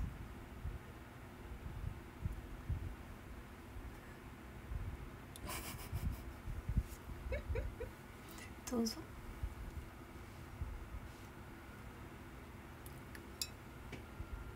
うん、ピントがお仕事してくれんかった。どうぞ。こちらちょっとこの人すくいはあれですね、お肉が多いね。肉多めのスプーン一さじとなっております。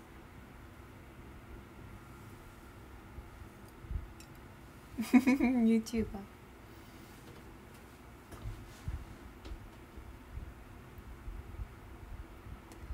お腹空いてきた。食べな。チャーハンウーバーチャーハンウーバーしな。今何時だろう。21時46分。わ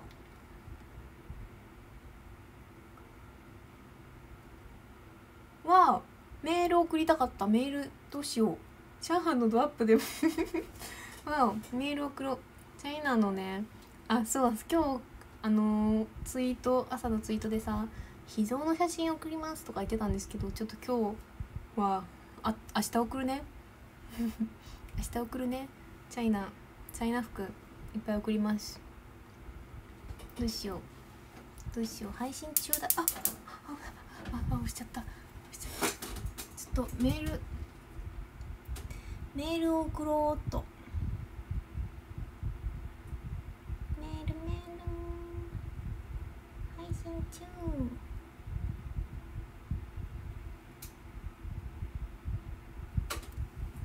チャーハンのドアップ送ろうかな配信中だよーって。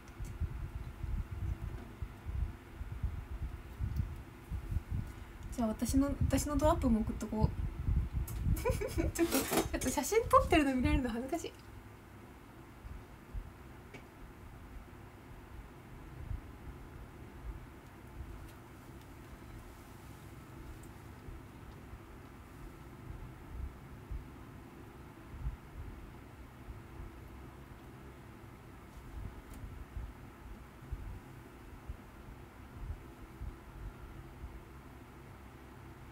じゃあチャーハンのドアップと私のドアップ送るね。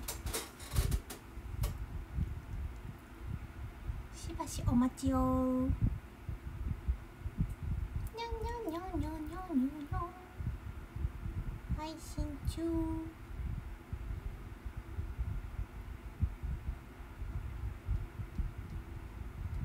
配信中。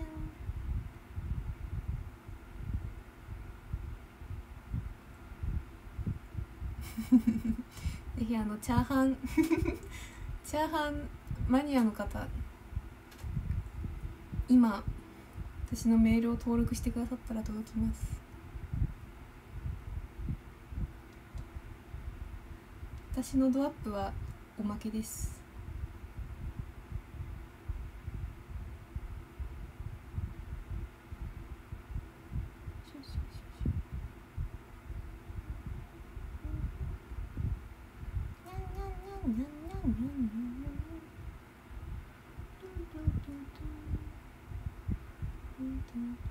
まだ10分あるからね。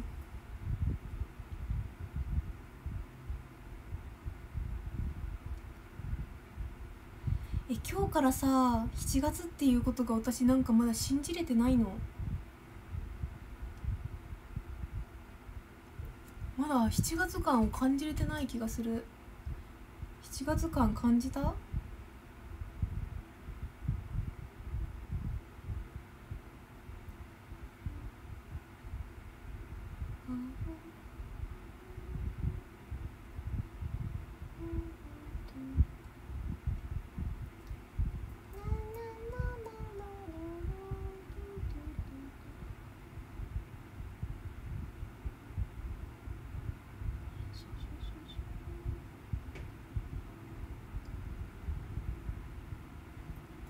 まだ梅雨だしね。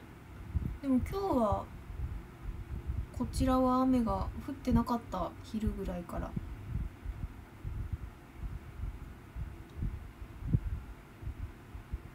チャーハン、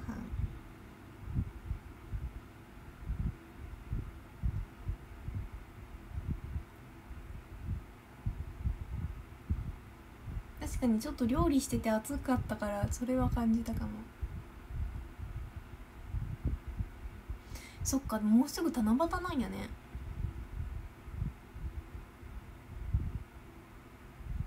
ちょっと今チャーハンにフィルターかけてるなんかちょっとチャーハンが美味しそうに見えるフィルターを探してるの。ちょっと待って、ちょっともうちょっとね、色鮮やかなやつが欲しいな。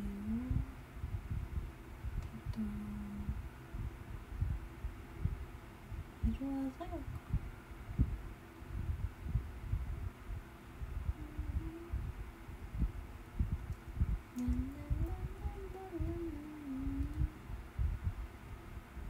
そう。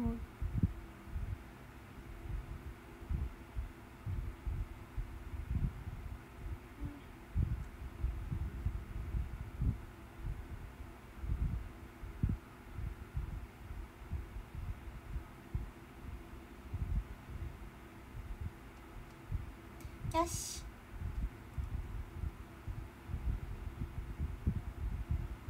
よき。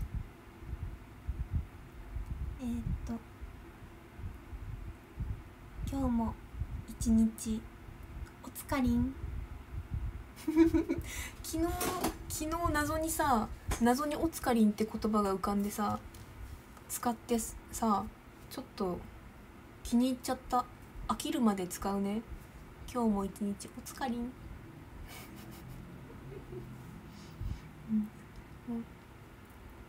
ずっと言ってなかったのに、昨日から急に謎に生まれた言葉です。今日も一日おつかりん。ただいま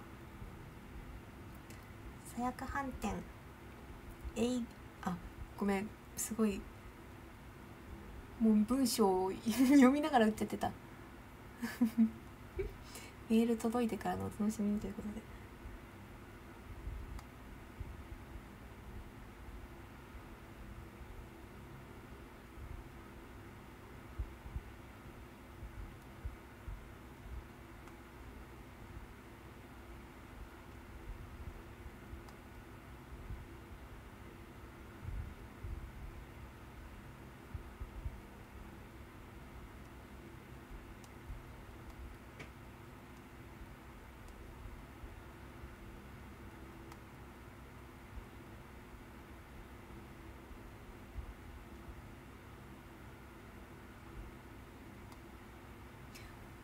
お見納めください。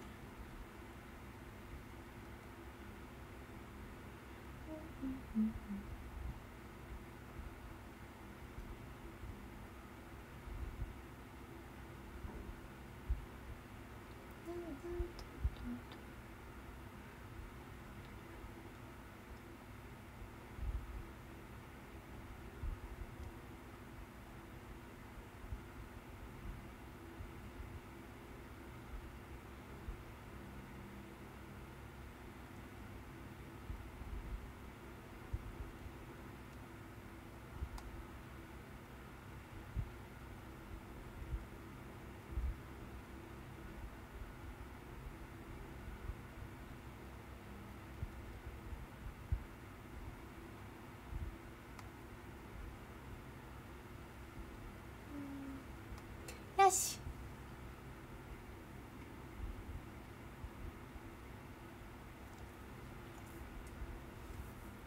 完成。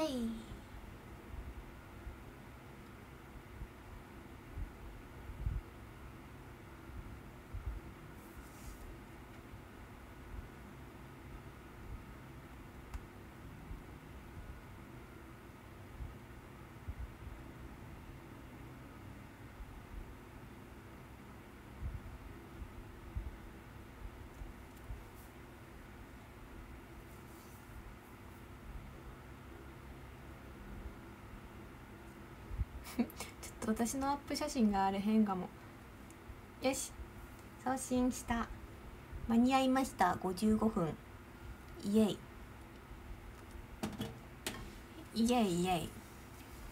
届くのをお待ちください。明日いっぱい送る。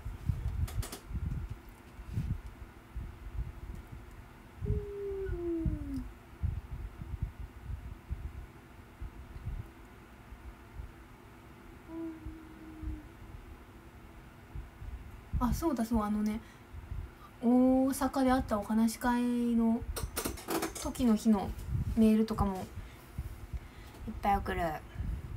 浴衣まだ送れてないこととかあったので送ります。そう、次の日がね生誕祭でバタバタであんまり送れてなかったから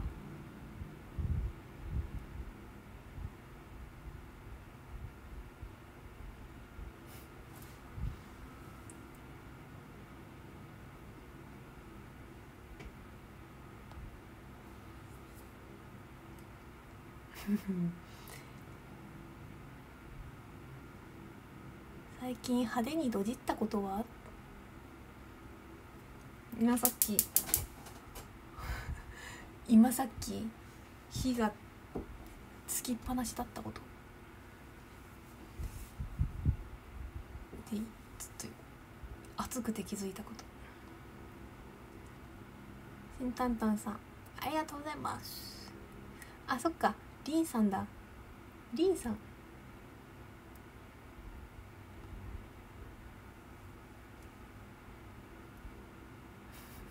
設定忘れてた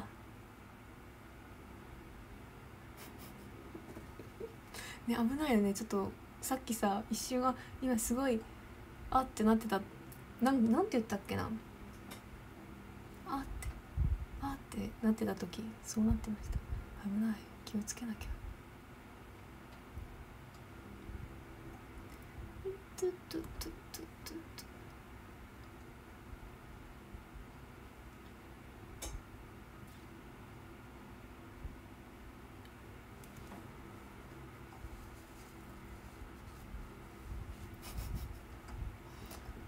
またしたいな、お料理配信。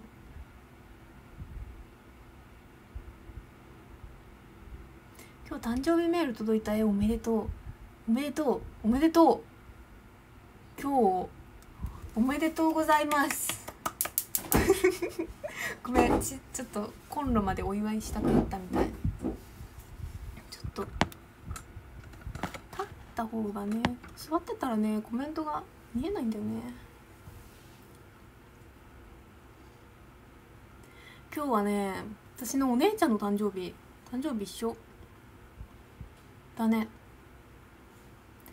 Happy birthday to you。 そう、私の姉ケロと一緒だね。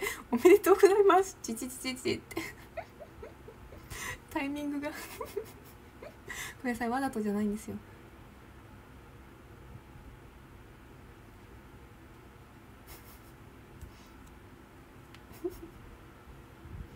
そうでもね、お姉ちゃんにね結構毎年誕生日おめでとうって送ってたんですけど、連絡取ってたんですけど、今年は何にも言ってない。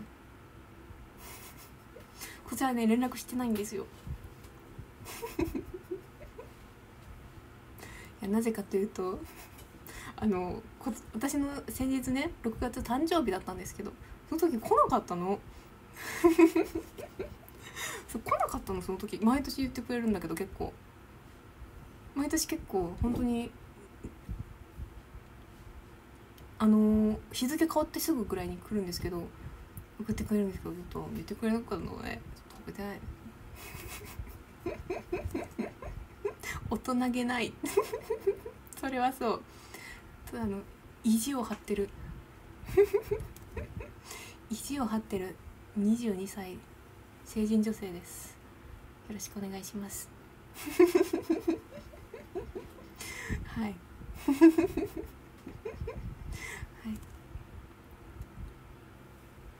22歳成人女性、意地を張ってる、拗ねてる。これがあなたの推しですよろしくお願いします送ろう。おめでとう送っとくね。やっぱりちょっとあなたの推しとして送ろうと思った今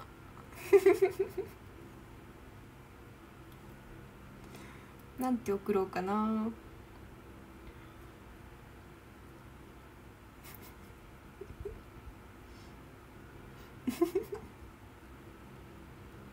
誕生日おめでとうケロ。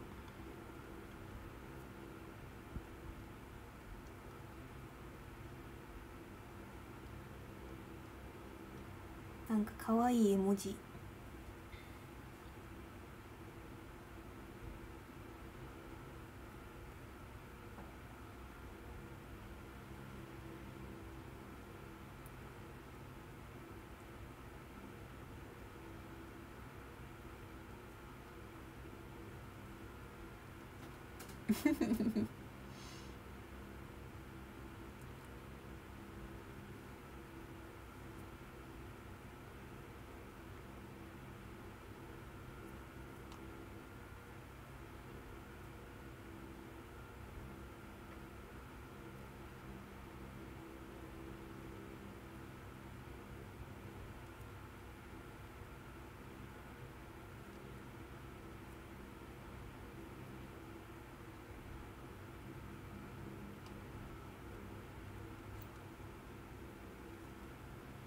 今度会いたいですっ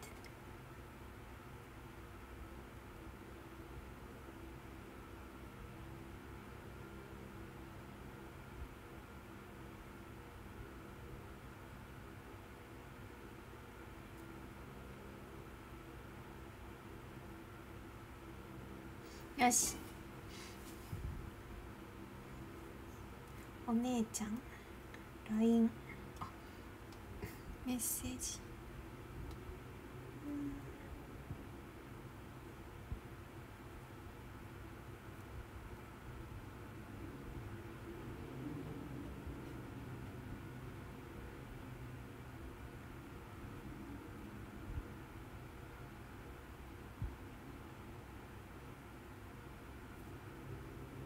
送った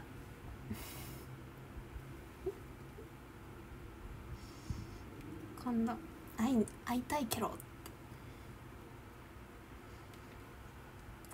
送りました。返信来るかなずっと会えてない気がする。最後会ったのいつだろう。いつだろう。だからおいっ子くんももうだいぶ大きくなってるはずだよね。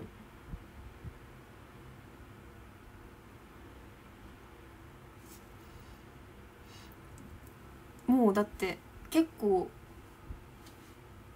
バブバブの時しか知らないから、会ってないから、もう今普通に歩いたりとかもしてるよね。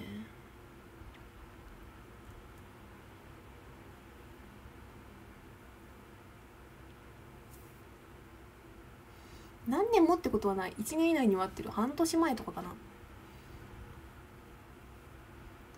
半年前とかかなそんなの高校生になってるほど成長、そんな成長速度速くはないと思うんですけど。今何歳なんだろう。1歳 ?0 歳 ?0 歳まだ1歳0歳1歳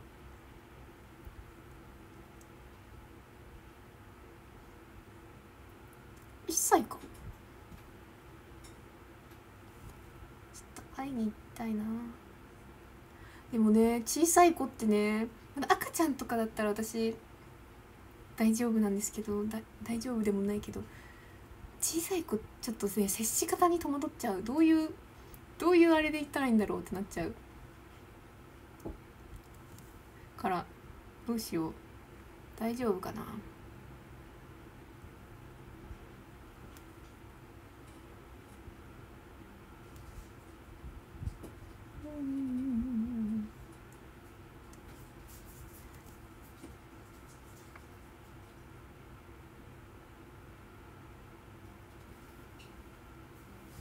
よいしょ。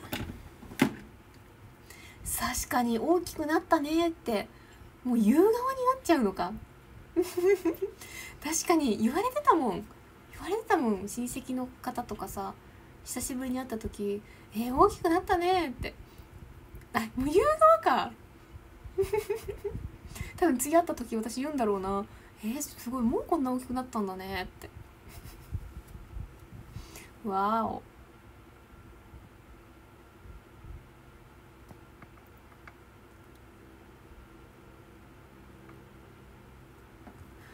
お年玉ちょうだいって言われる。じゃあ年が明ける前に会いましょう秋ぐらいに会って、まあ夏とか秋とかに会おうかな。じゃあそれで次会う時もまた夏とか秋とかにしたらさ、それ毎年夏に会うことにしたら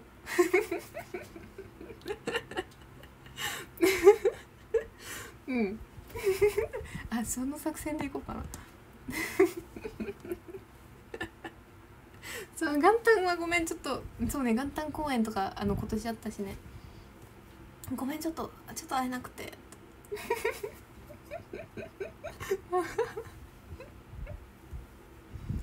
はいはい、あなたの推しですあ、メール来た。メールありがとう、届きましたね。届きました。私も自分のメール確認を取ってる。あ、でもね、ちょっとね、アップにしたらさ、ちょっとピントがねぼやけちゃったの。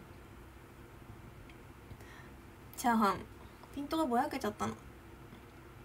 もうちょっとね、もうちょっとくっきりとしたピントで撮れたらよかったんですけど。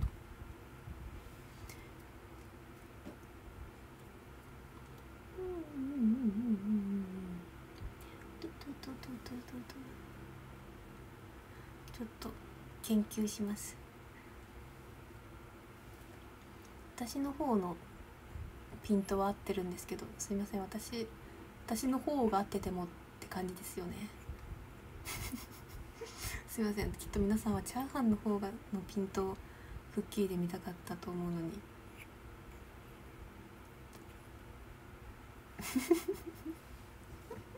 何この設定。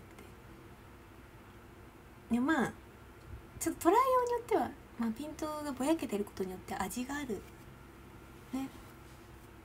また雰囲気というかぼやけてるからこそ楽しめることもあるのではないでしょうか。待って、充電が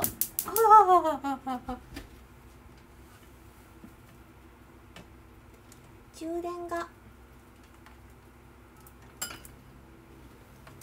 充電します。よいしょ。よよよん。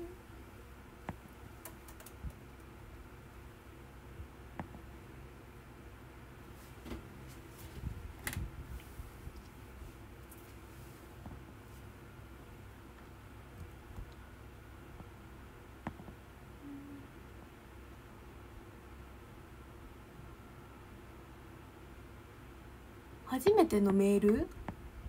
お、じゃあさっき取ってくれたってこと？メール。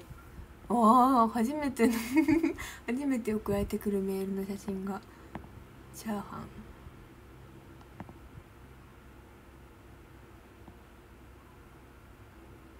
肌の質感までわかるレベルのドアップ、私の方？確かにあんまりドアップとか送らないからちょっと配信で楽しくなっちゃって送っちゃった。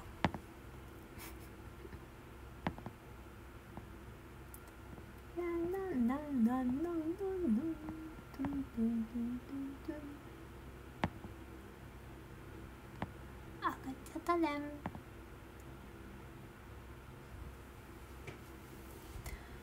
加湿いいってやったね。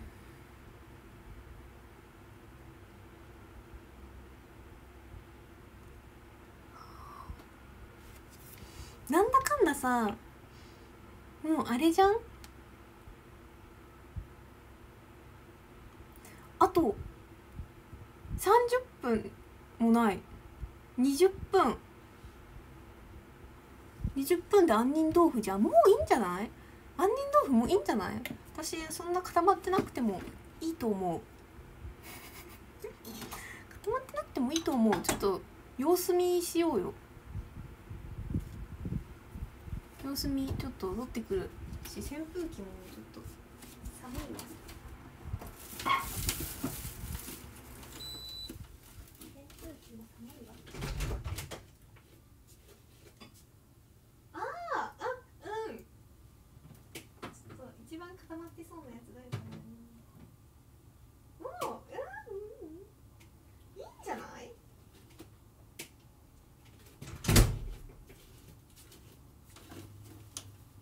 いしょ。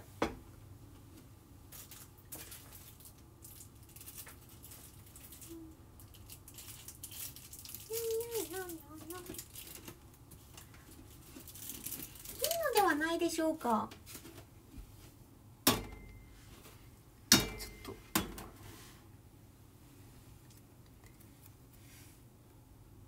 ほら、ちょっとあげたいな。よいしょ。いけてる。お、いいね。じゃあそろそろ2品目お待たせいたしました。こちらお手軽杏仁豆腐となってますいや3年間の修行でもう本当にたくさんの何度も作り直した秘伝の粉を使った杏仁豆腐です。ちょっとレシピは教えられないです。企業秘密なので。魔法の杏仁豆腐食べよう。よいしょ。食べよう。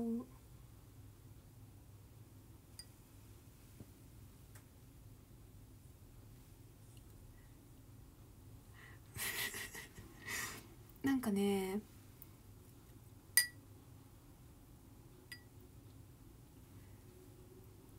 プルン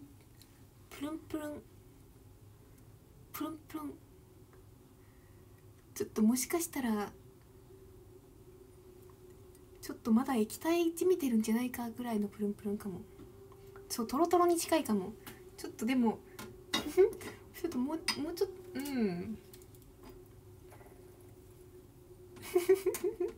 まあ、クコの実ないじゃん。ちょっと待って、思い出した私クコの実はないんですけど、ちょっと待って、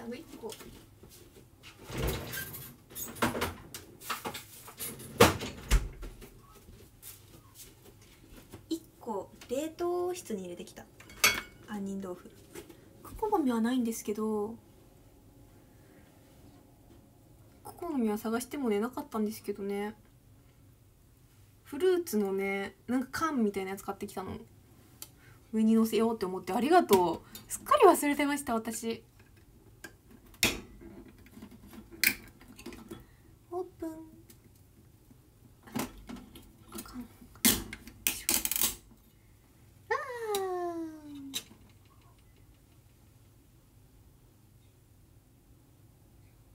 さくらんぼ乗せたいよね。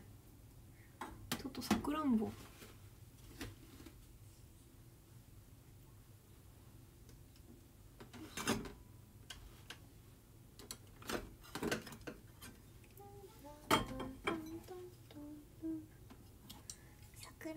どこかな。お皿に出そう。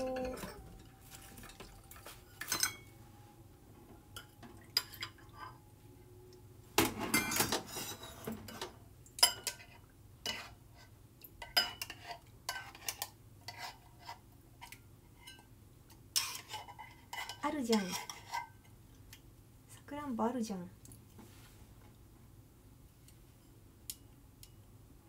よし、君だ。なんかちょっとちょっとなんかこのよくわからんこれも乗せとこう。わあ、つかみづら。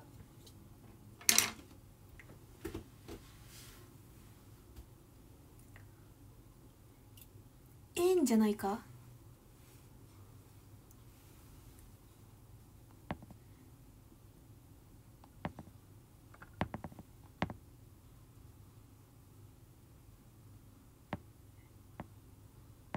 んじゃないか。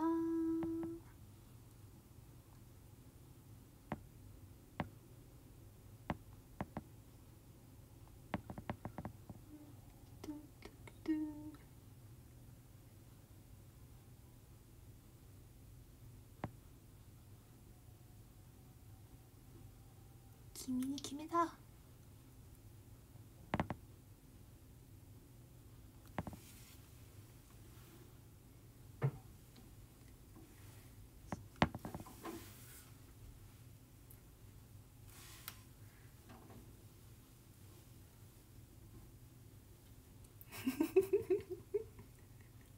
ちょっとさくらんぼとのスクショタイムは違うな。ちょっと違うな。ちょっとさくらんぼとのスクショタイムは取らない。さっきの卵はちょっと取ったけど。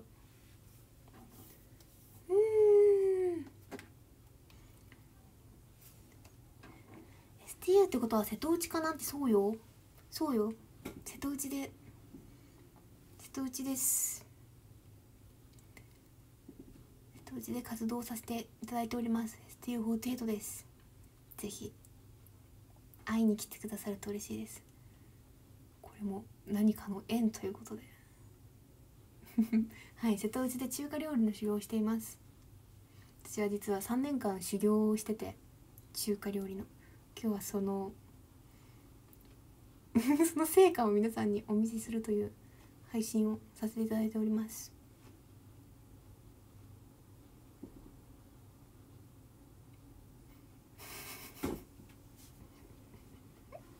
ごめんなさい、こうやって流れるように嘘を言ってしまう傾向があるんですけどごめんなさい、息を吐くように出任せを言っておりました。嘘ですという設定です、この配信は。やめてこれぞ息をする心やないんよ。そんな曲をダメだ、怪我しちゃダメよ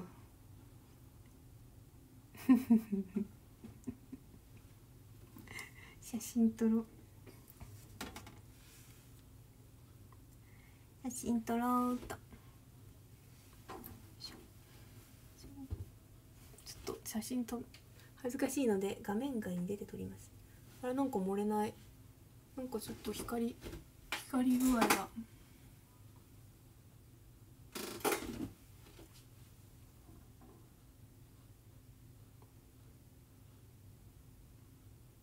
見ないでよ見ないでよ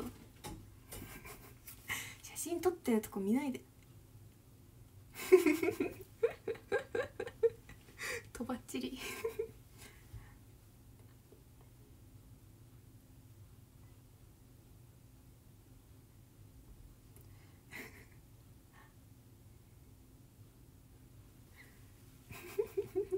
なんかあれかも今の結構リコちゃんに言うみたいなテンションで言っちゃった。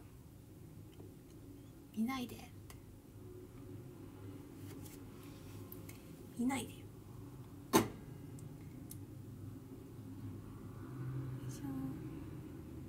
さくらんぼと自撮りしよう。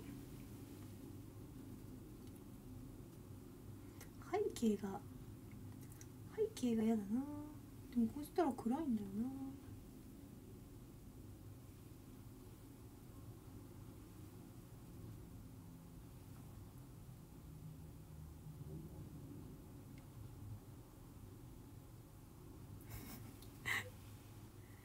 よし食べよう。実食。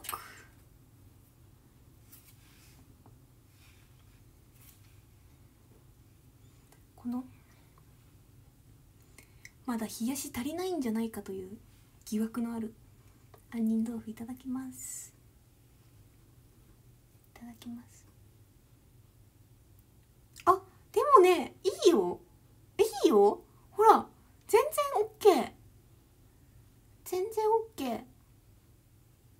プルプルプルプルいただきます。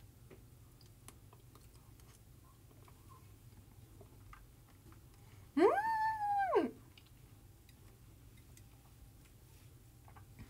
まっ、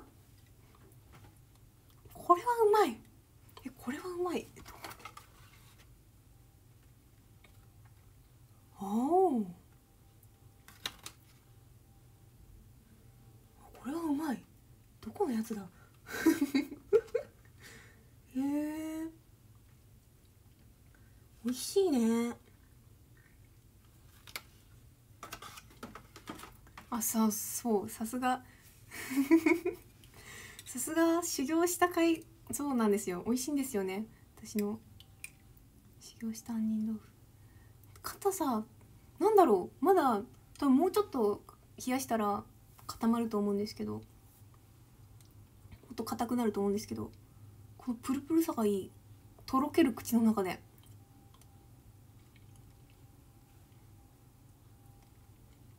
うまー、うまー。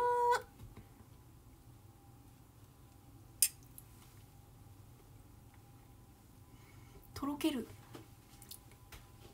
歯がいらない。ベリーグッド。おやし生活さん、うまっ、ありがとう。うまい、う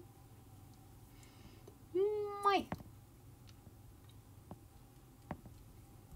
そうね、甘いけど、なんだろう、杏仁豆腐そんなさ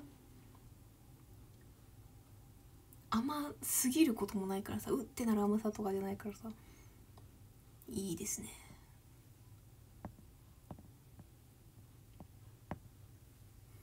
あ、本当食レポその食レポは違う。歯を使わなくても食べれますじゃあ皆さん食レポいいですかそんなに言うんだったら、じゃあ皆さんの食レポデジャブ、なんかちょっと1時間前ぐらいの1時間ぐらい前と全く同じことやってる気がする。天丼天丼、お笑いのあれじゃん、定番のやついや大喜利とかではないけど、違うけど、そうじゃないけど、じゃあそこまで言うんだったら、じゃあ皆さんじゃあどうぞ。私の作ったいっぱい修行して作った完成した杏仁豆腐食べさせてあげます。あーん、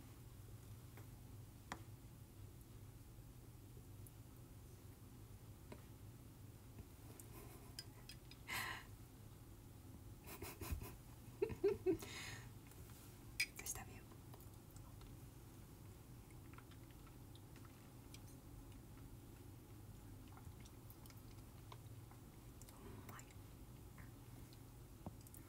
う。マイルドな甘さで食感も最高です。これは口に入れたらとろけるような食感、甘すぎない絶妙な甘さもうご遠慮しますって方もいる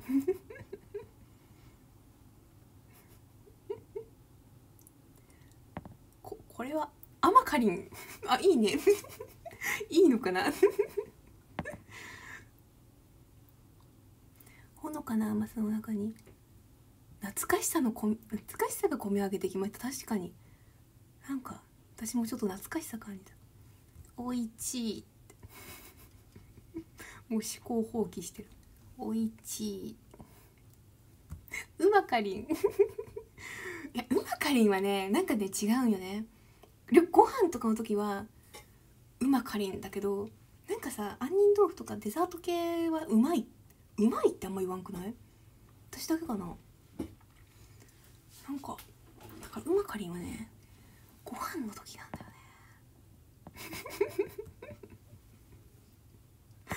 ねなんか説明してるけど全然うまいも大丈夫です。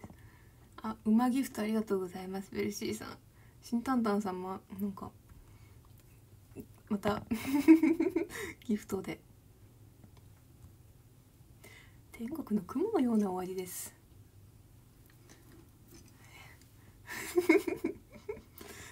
ちょっとわかんない。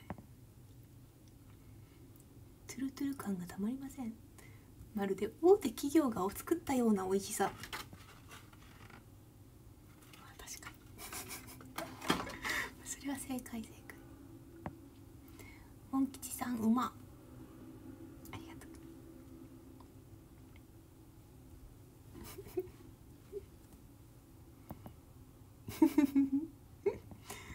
市販されている杏仁豆腐みたいに美味しい。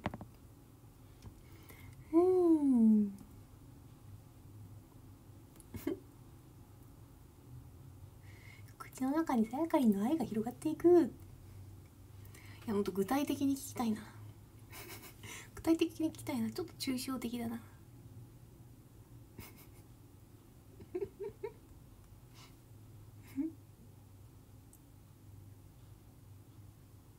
飲み物のような食感、喉越し爽やか。無限に食べれそう。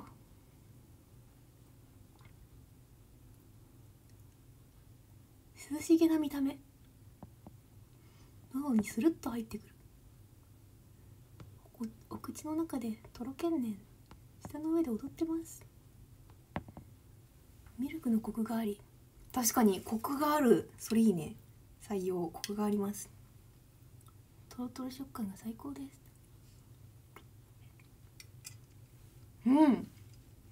本当にとろけるの。ちょっと食べてほしい。食べてほしい。食べてほしい。誰かとちょっと共感し合いたい。みんな本当にじゃあ今食べてるともう錯覚して、本当にねとろけるの口の中で。ヤンカーさん、今結婚の話してないでしょ。今私たちは食レポの話を真剣にしてるじゃん今話をそらさないで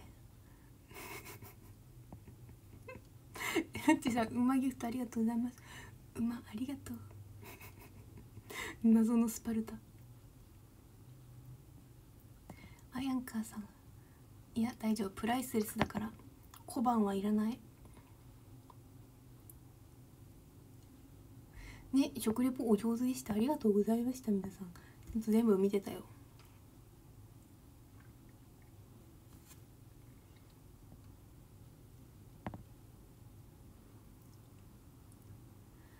甘さの中に杏仁の苦みが少し効いてて、ハーモニーが絶妙なバランス。なんかその単語言っておけばさ、なんかちゃんとしたこと言ってる感出るね。いいね。採用。コーラさん、うまありがとう。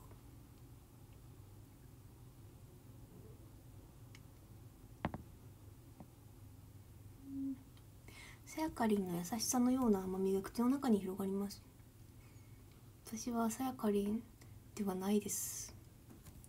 私は今日はそういえばりんさんっていう設定です。りんさんですりんある。りんっていうね。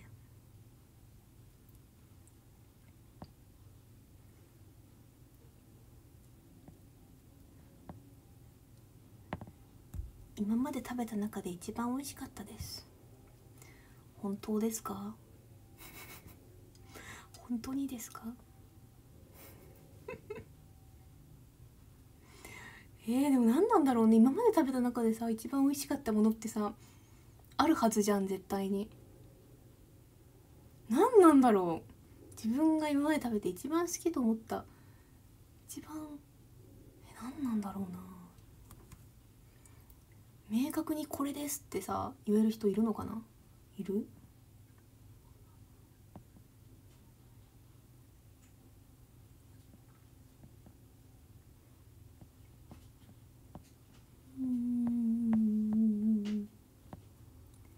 山井さんありがとうございます。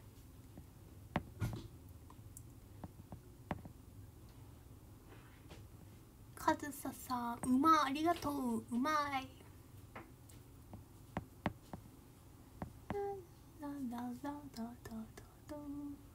玉手箱や。ちょっと待って追いつきたい。コメントに追いつきたい。そうリンさん設定今急遽思い出した。キャラに戻ってきた。設定ブレブレ。リン美味しいね。杏仁豆腐食べたことないけど想像だけで美味しいです。杏仁豆腐食べてほしい。なんかね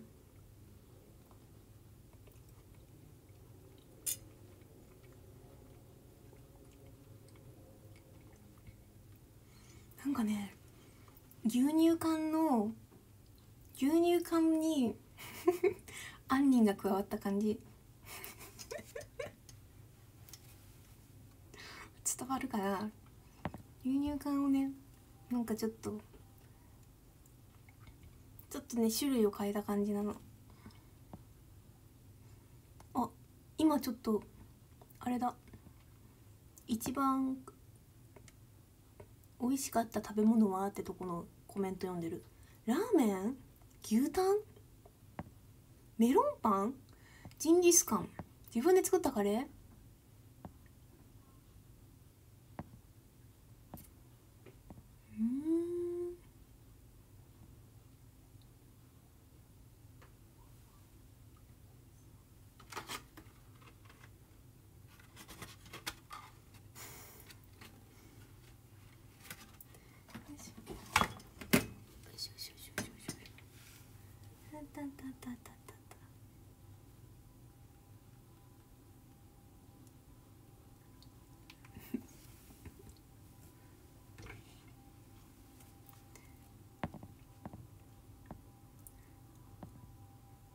チキンラーメン。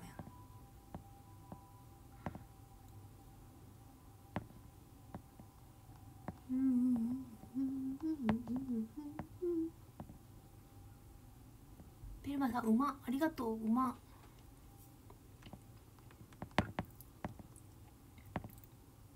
追いつきたい。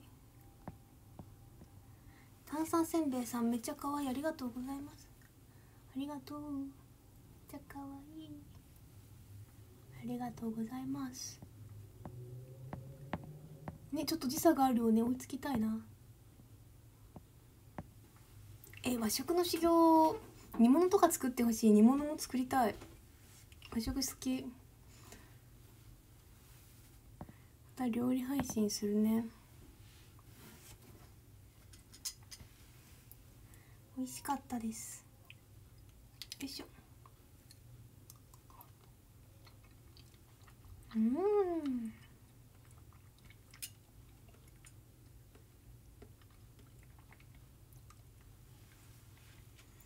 うまかったです。次いつしようかな。またツイッターのフォロワー様がなんかキリがいいとこでしようかな。やっていこうかな。定期的に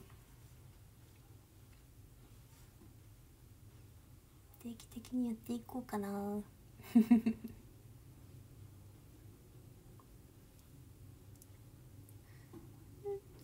15000人いいね。14000人15000人、13100人まさかの100人単位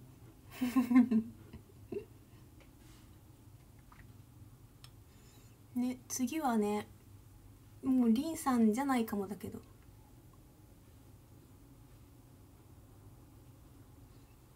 次はまあ誰が来るか分かんないけどね。今日はありがとうね。メイドさんも1回だけやったよね。まあさやメイドカフェかもしれないし、あ、メイドさんでお菓子作り、あ、まあ分かんないけどかもしれないし、はたまた定食じゃない、なんて言うんだろう、日本料理、和食を作るかもしれないし、まだそこは分かんないけどね。そうね、お寿司屋さんが来るかもしれないしね、お蕎麦屋さんが来るかもしれないしね。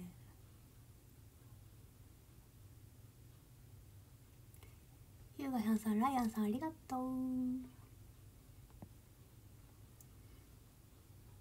浴衣で夏祭りありね。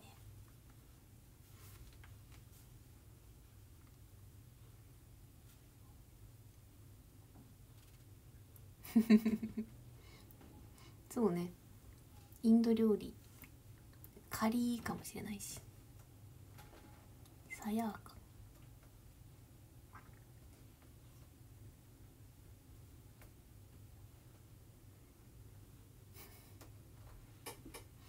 あ、そう、流しそうめんしたいんだよね。なんかもう昨日ぐらいから私流しそうめんに取りつかれてて取りつかれるってちょっと言い方よくないかも。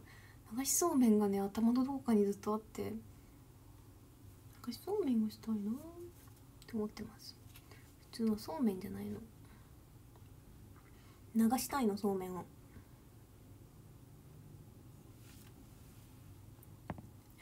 流しそうめん、まあきっとお家でできるやつとかもあるはあるよね。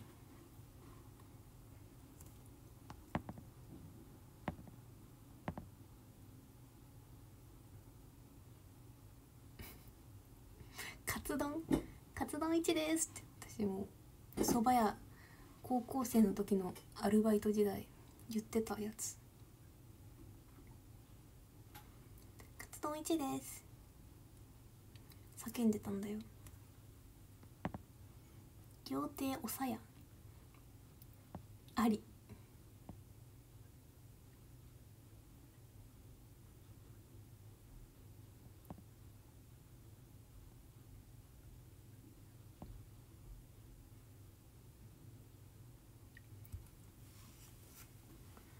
そういえば牛タンはももちゃんとさっきのサッチーとヒータンが好きだったの。そうなんだ。そう、牛タン好きな人は多いよねっていう話前配信でしたの。ありがとう、教えてくれてね。メンバーも多いよね。牛タン人気だよね。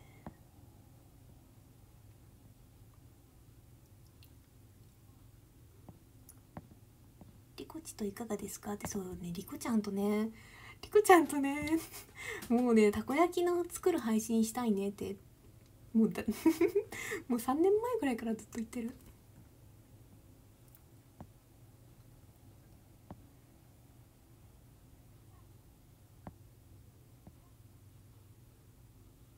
流しそうめん、家でできるキット的なやつ一人でしたら寂しいの？寂しいかな。確かにだってあ、そっか自分で流して自分で撮るんだもんね。あ、そういうこと？はあそっか、それはちょっとなんかちょっと虚無を感じるかもしれん。普通にもう食べようってなっちゃうかも。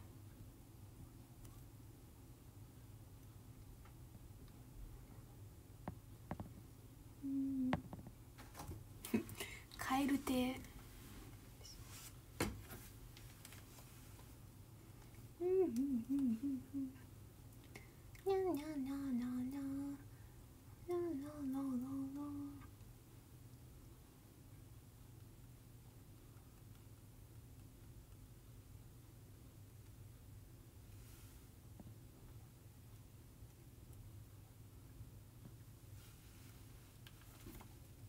店まだやってます。まだやってます。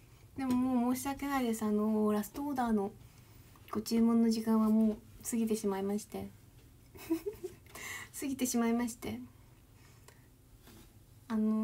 お話だったら大丈夫なんですけど、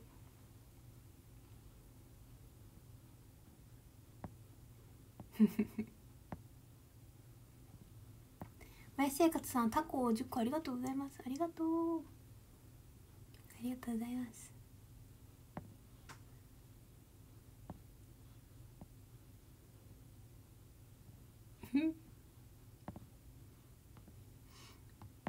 そうだよね、リコちゃん確かたこ焼き器持ってるって言ってて、やりたいね。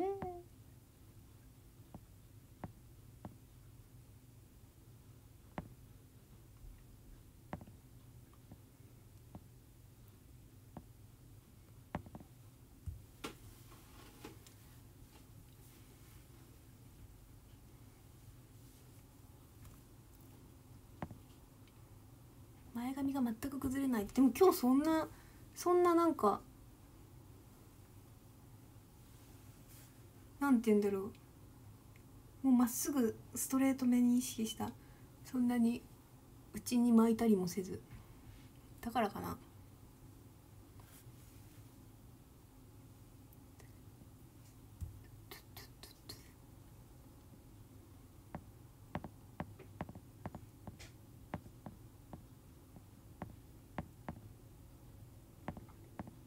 そう、ウーロン茶だったらあるんですけど、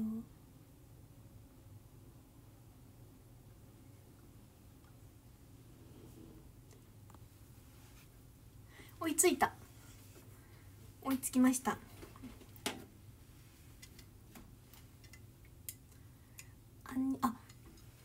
さっき私杏仁豆腐をさ、一つだけ冷凍庫に入れたやつがそろそろ固まったかもしれん。もうこんな時間か。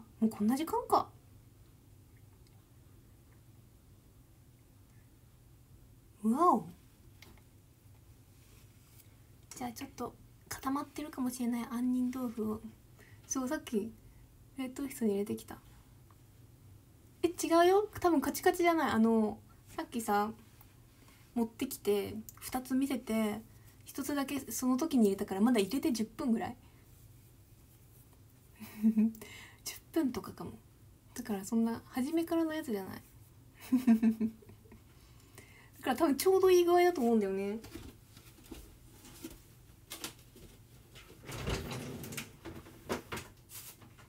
ああ、いいんじゃないかい。のではないかい。ちょっとね、見えるかな、なんか縁の部分は微妙に固まってる。あ、音聞こ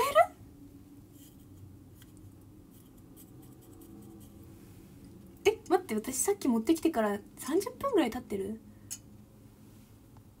？20分以上経っとる？本当？なんかもう配信してたら時間感覚がさ狂っちゃうの本当にあっという間に時間が経っちゃう。そうなんだ、もうあれから30分ぐらい経ったんだ。いただきまーす。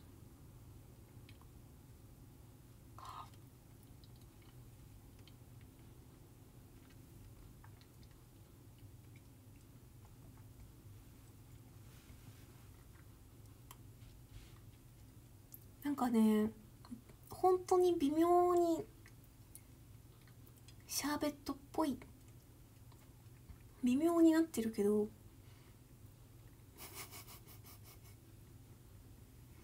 やばい、どうしよう。みんなに食レポを厳しく言ったばっかりに私もなんかいい感じのことを言わないといけないのじゃないかって思ってるけど、やばい、何にも出てこないやめてよ、そんな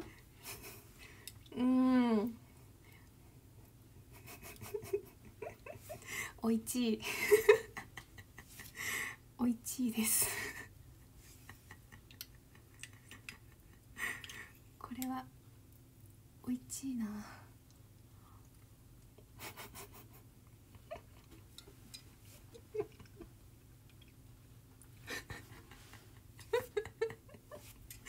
考放棄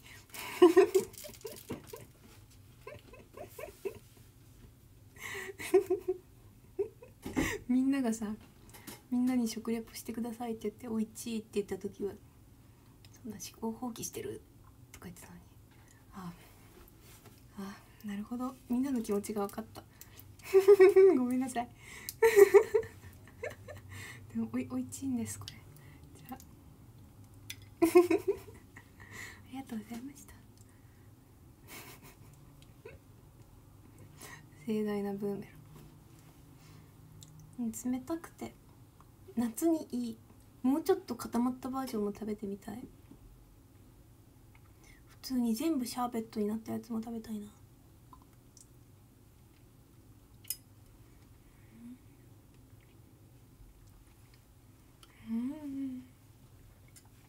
うめめめめめ。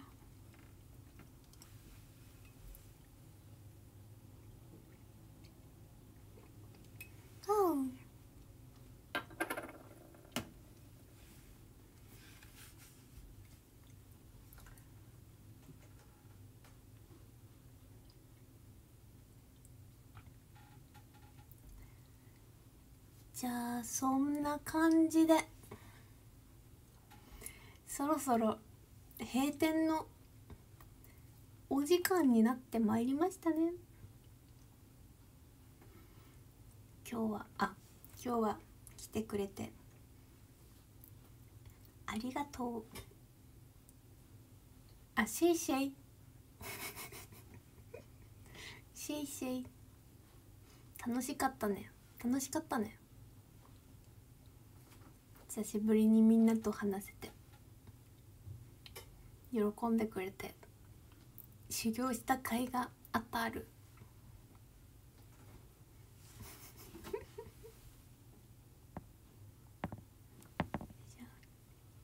ツナマヨさん、クマありがとう。ありがクマです。ありがとうクマ、ありがとう。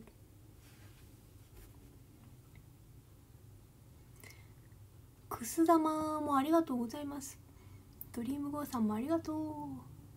パカパーン。また次みんなに会える時も楽しみに、これからも頑張るある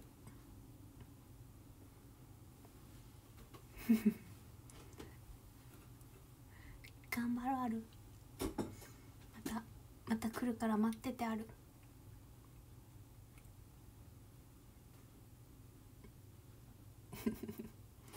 じゃあ次は1万5000人様になったら配信しようかと思うある。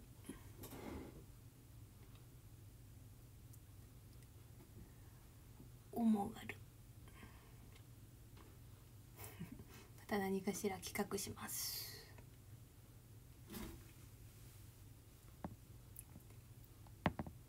ということで名残惜しいですがありがとうございました。あっという間だったちょっと久しぶりの料理配信ででもね思ったよりどっちも美味しくてきて満足です。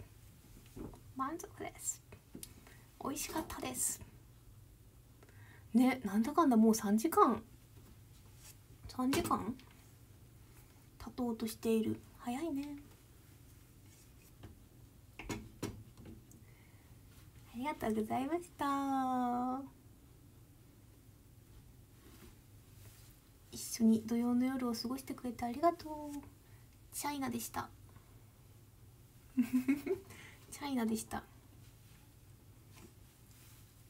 赤チャイナ。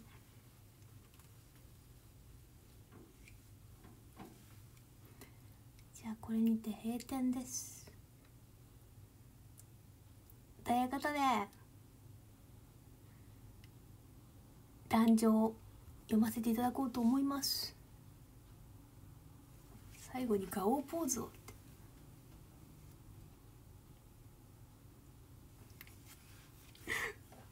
恥ずかしい。ありがとう。ダダダン13位末っ子長男さんシェイシェイ。12位鳥さんさんシェイシェイ。11位ツナさんシェイシェイ。10位山井さんありがとうあるありがとうあるっていうのかな。9位ヒューガヒャンさんシェイシェイ。8位コウさんありがとう。7位ビルマさん、待って壇上が変わった？変わりましたね。13位末っ子長男さん。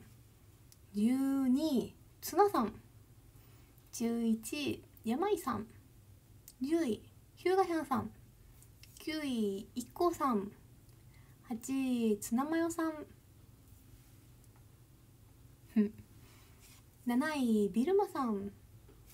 6位ゆずきちさん。5位かずささん。4位おつかれさん。3位しょういちさん。2位もやし生活さん。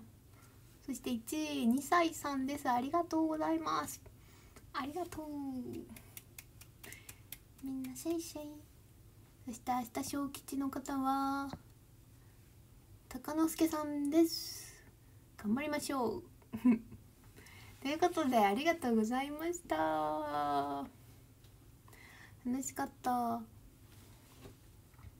りがとう皆さん。じゃあ良い日曜日をお迎えください。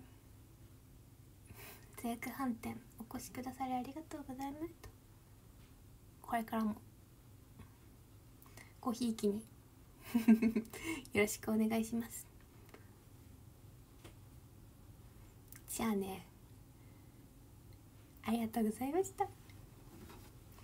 それではバイバーイありがとう。ごちそうさまでしたってお粗末様でした。バイバーイ。ありがとう。またね。おやす。明日メールチャイナ服いっぱい送る。バイバイ。シェイシェイ。